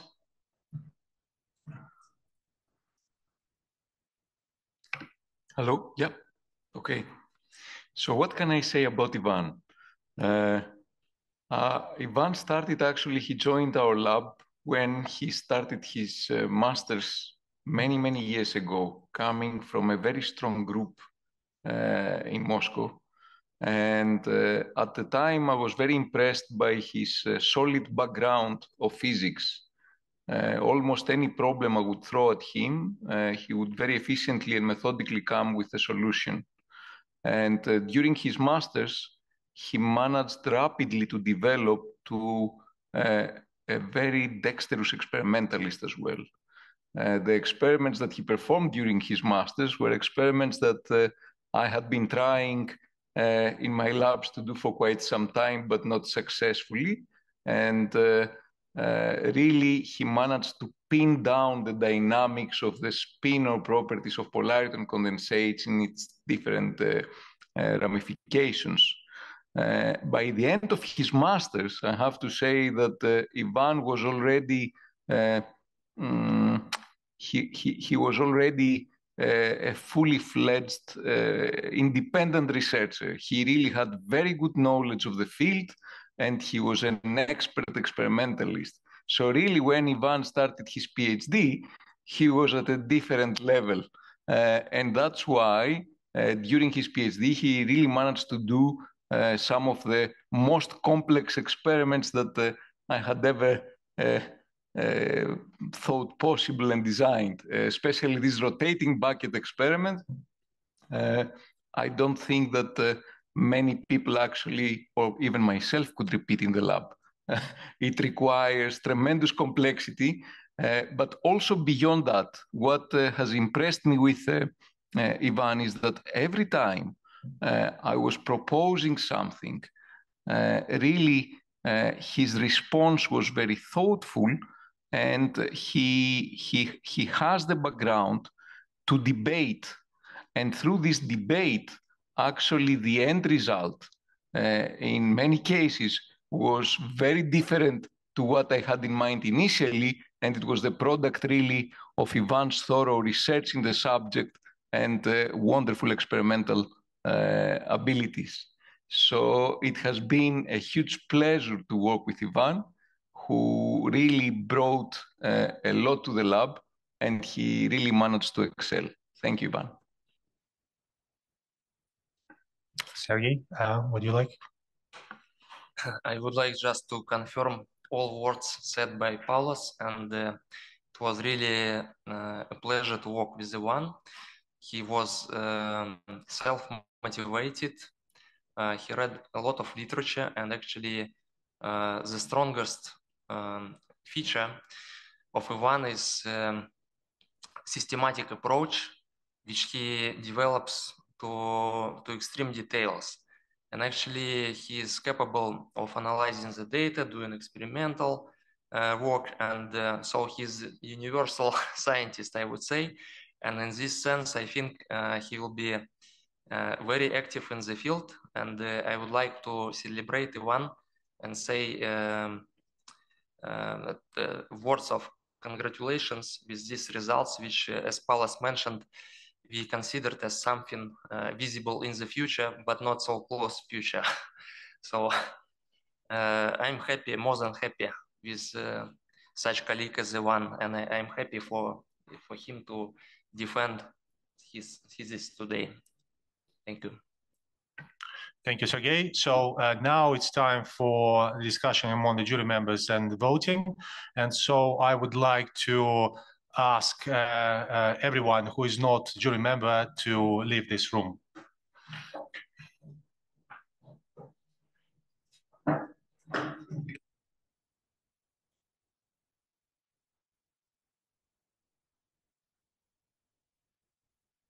Okay, so I would like to voice the outcome of the voting, and it's my great pleasure to announce that it has been unanimously decided to accept Ivan's thesis as is and award him the degree of Doctor of Philosophy.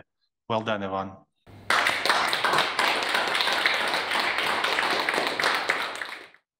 Yeah, thank you very much. Thank you all of you who are here. So yeah, it was a big journey actually from the master's to the PhD, like 6 years. And now I'm here. So I'd like to thank, first of all, Paulos for being a beautiful supervisor, for letting me work in the hybrid photonics lab to do such beautiful experiments, for his advice during the PhD, and yeah, for all of he done for me.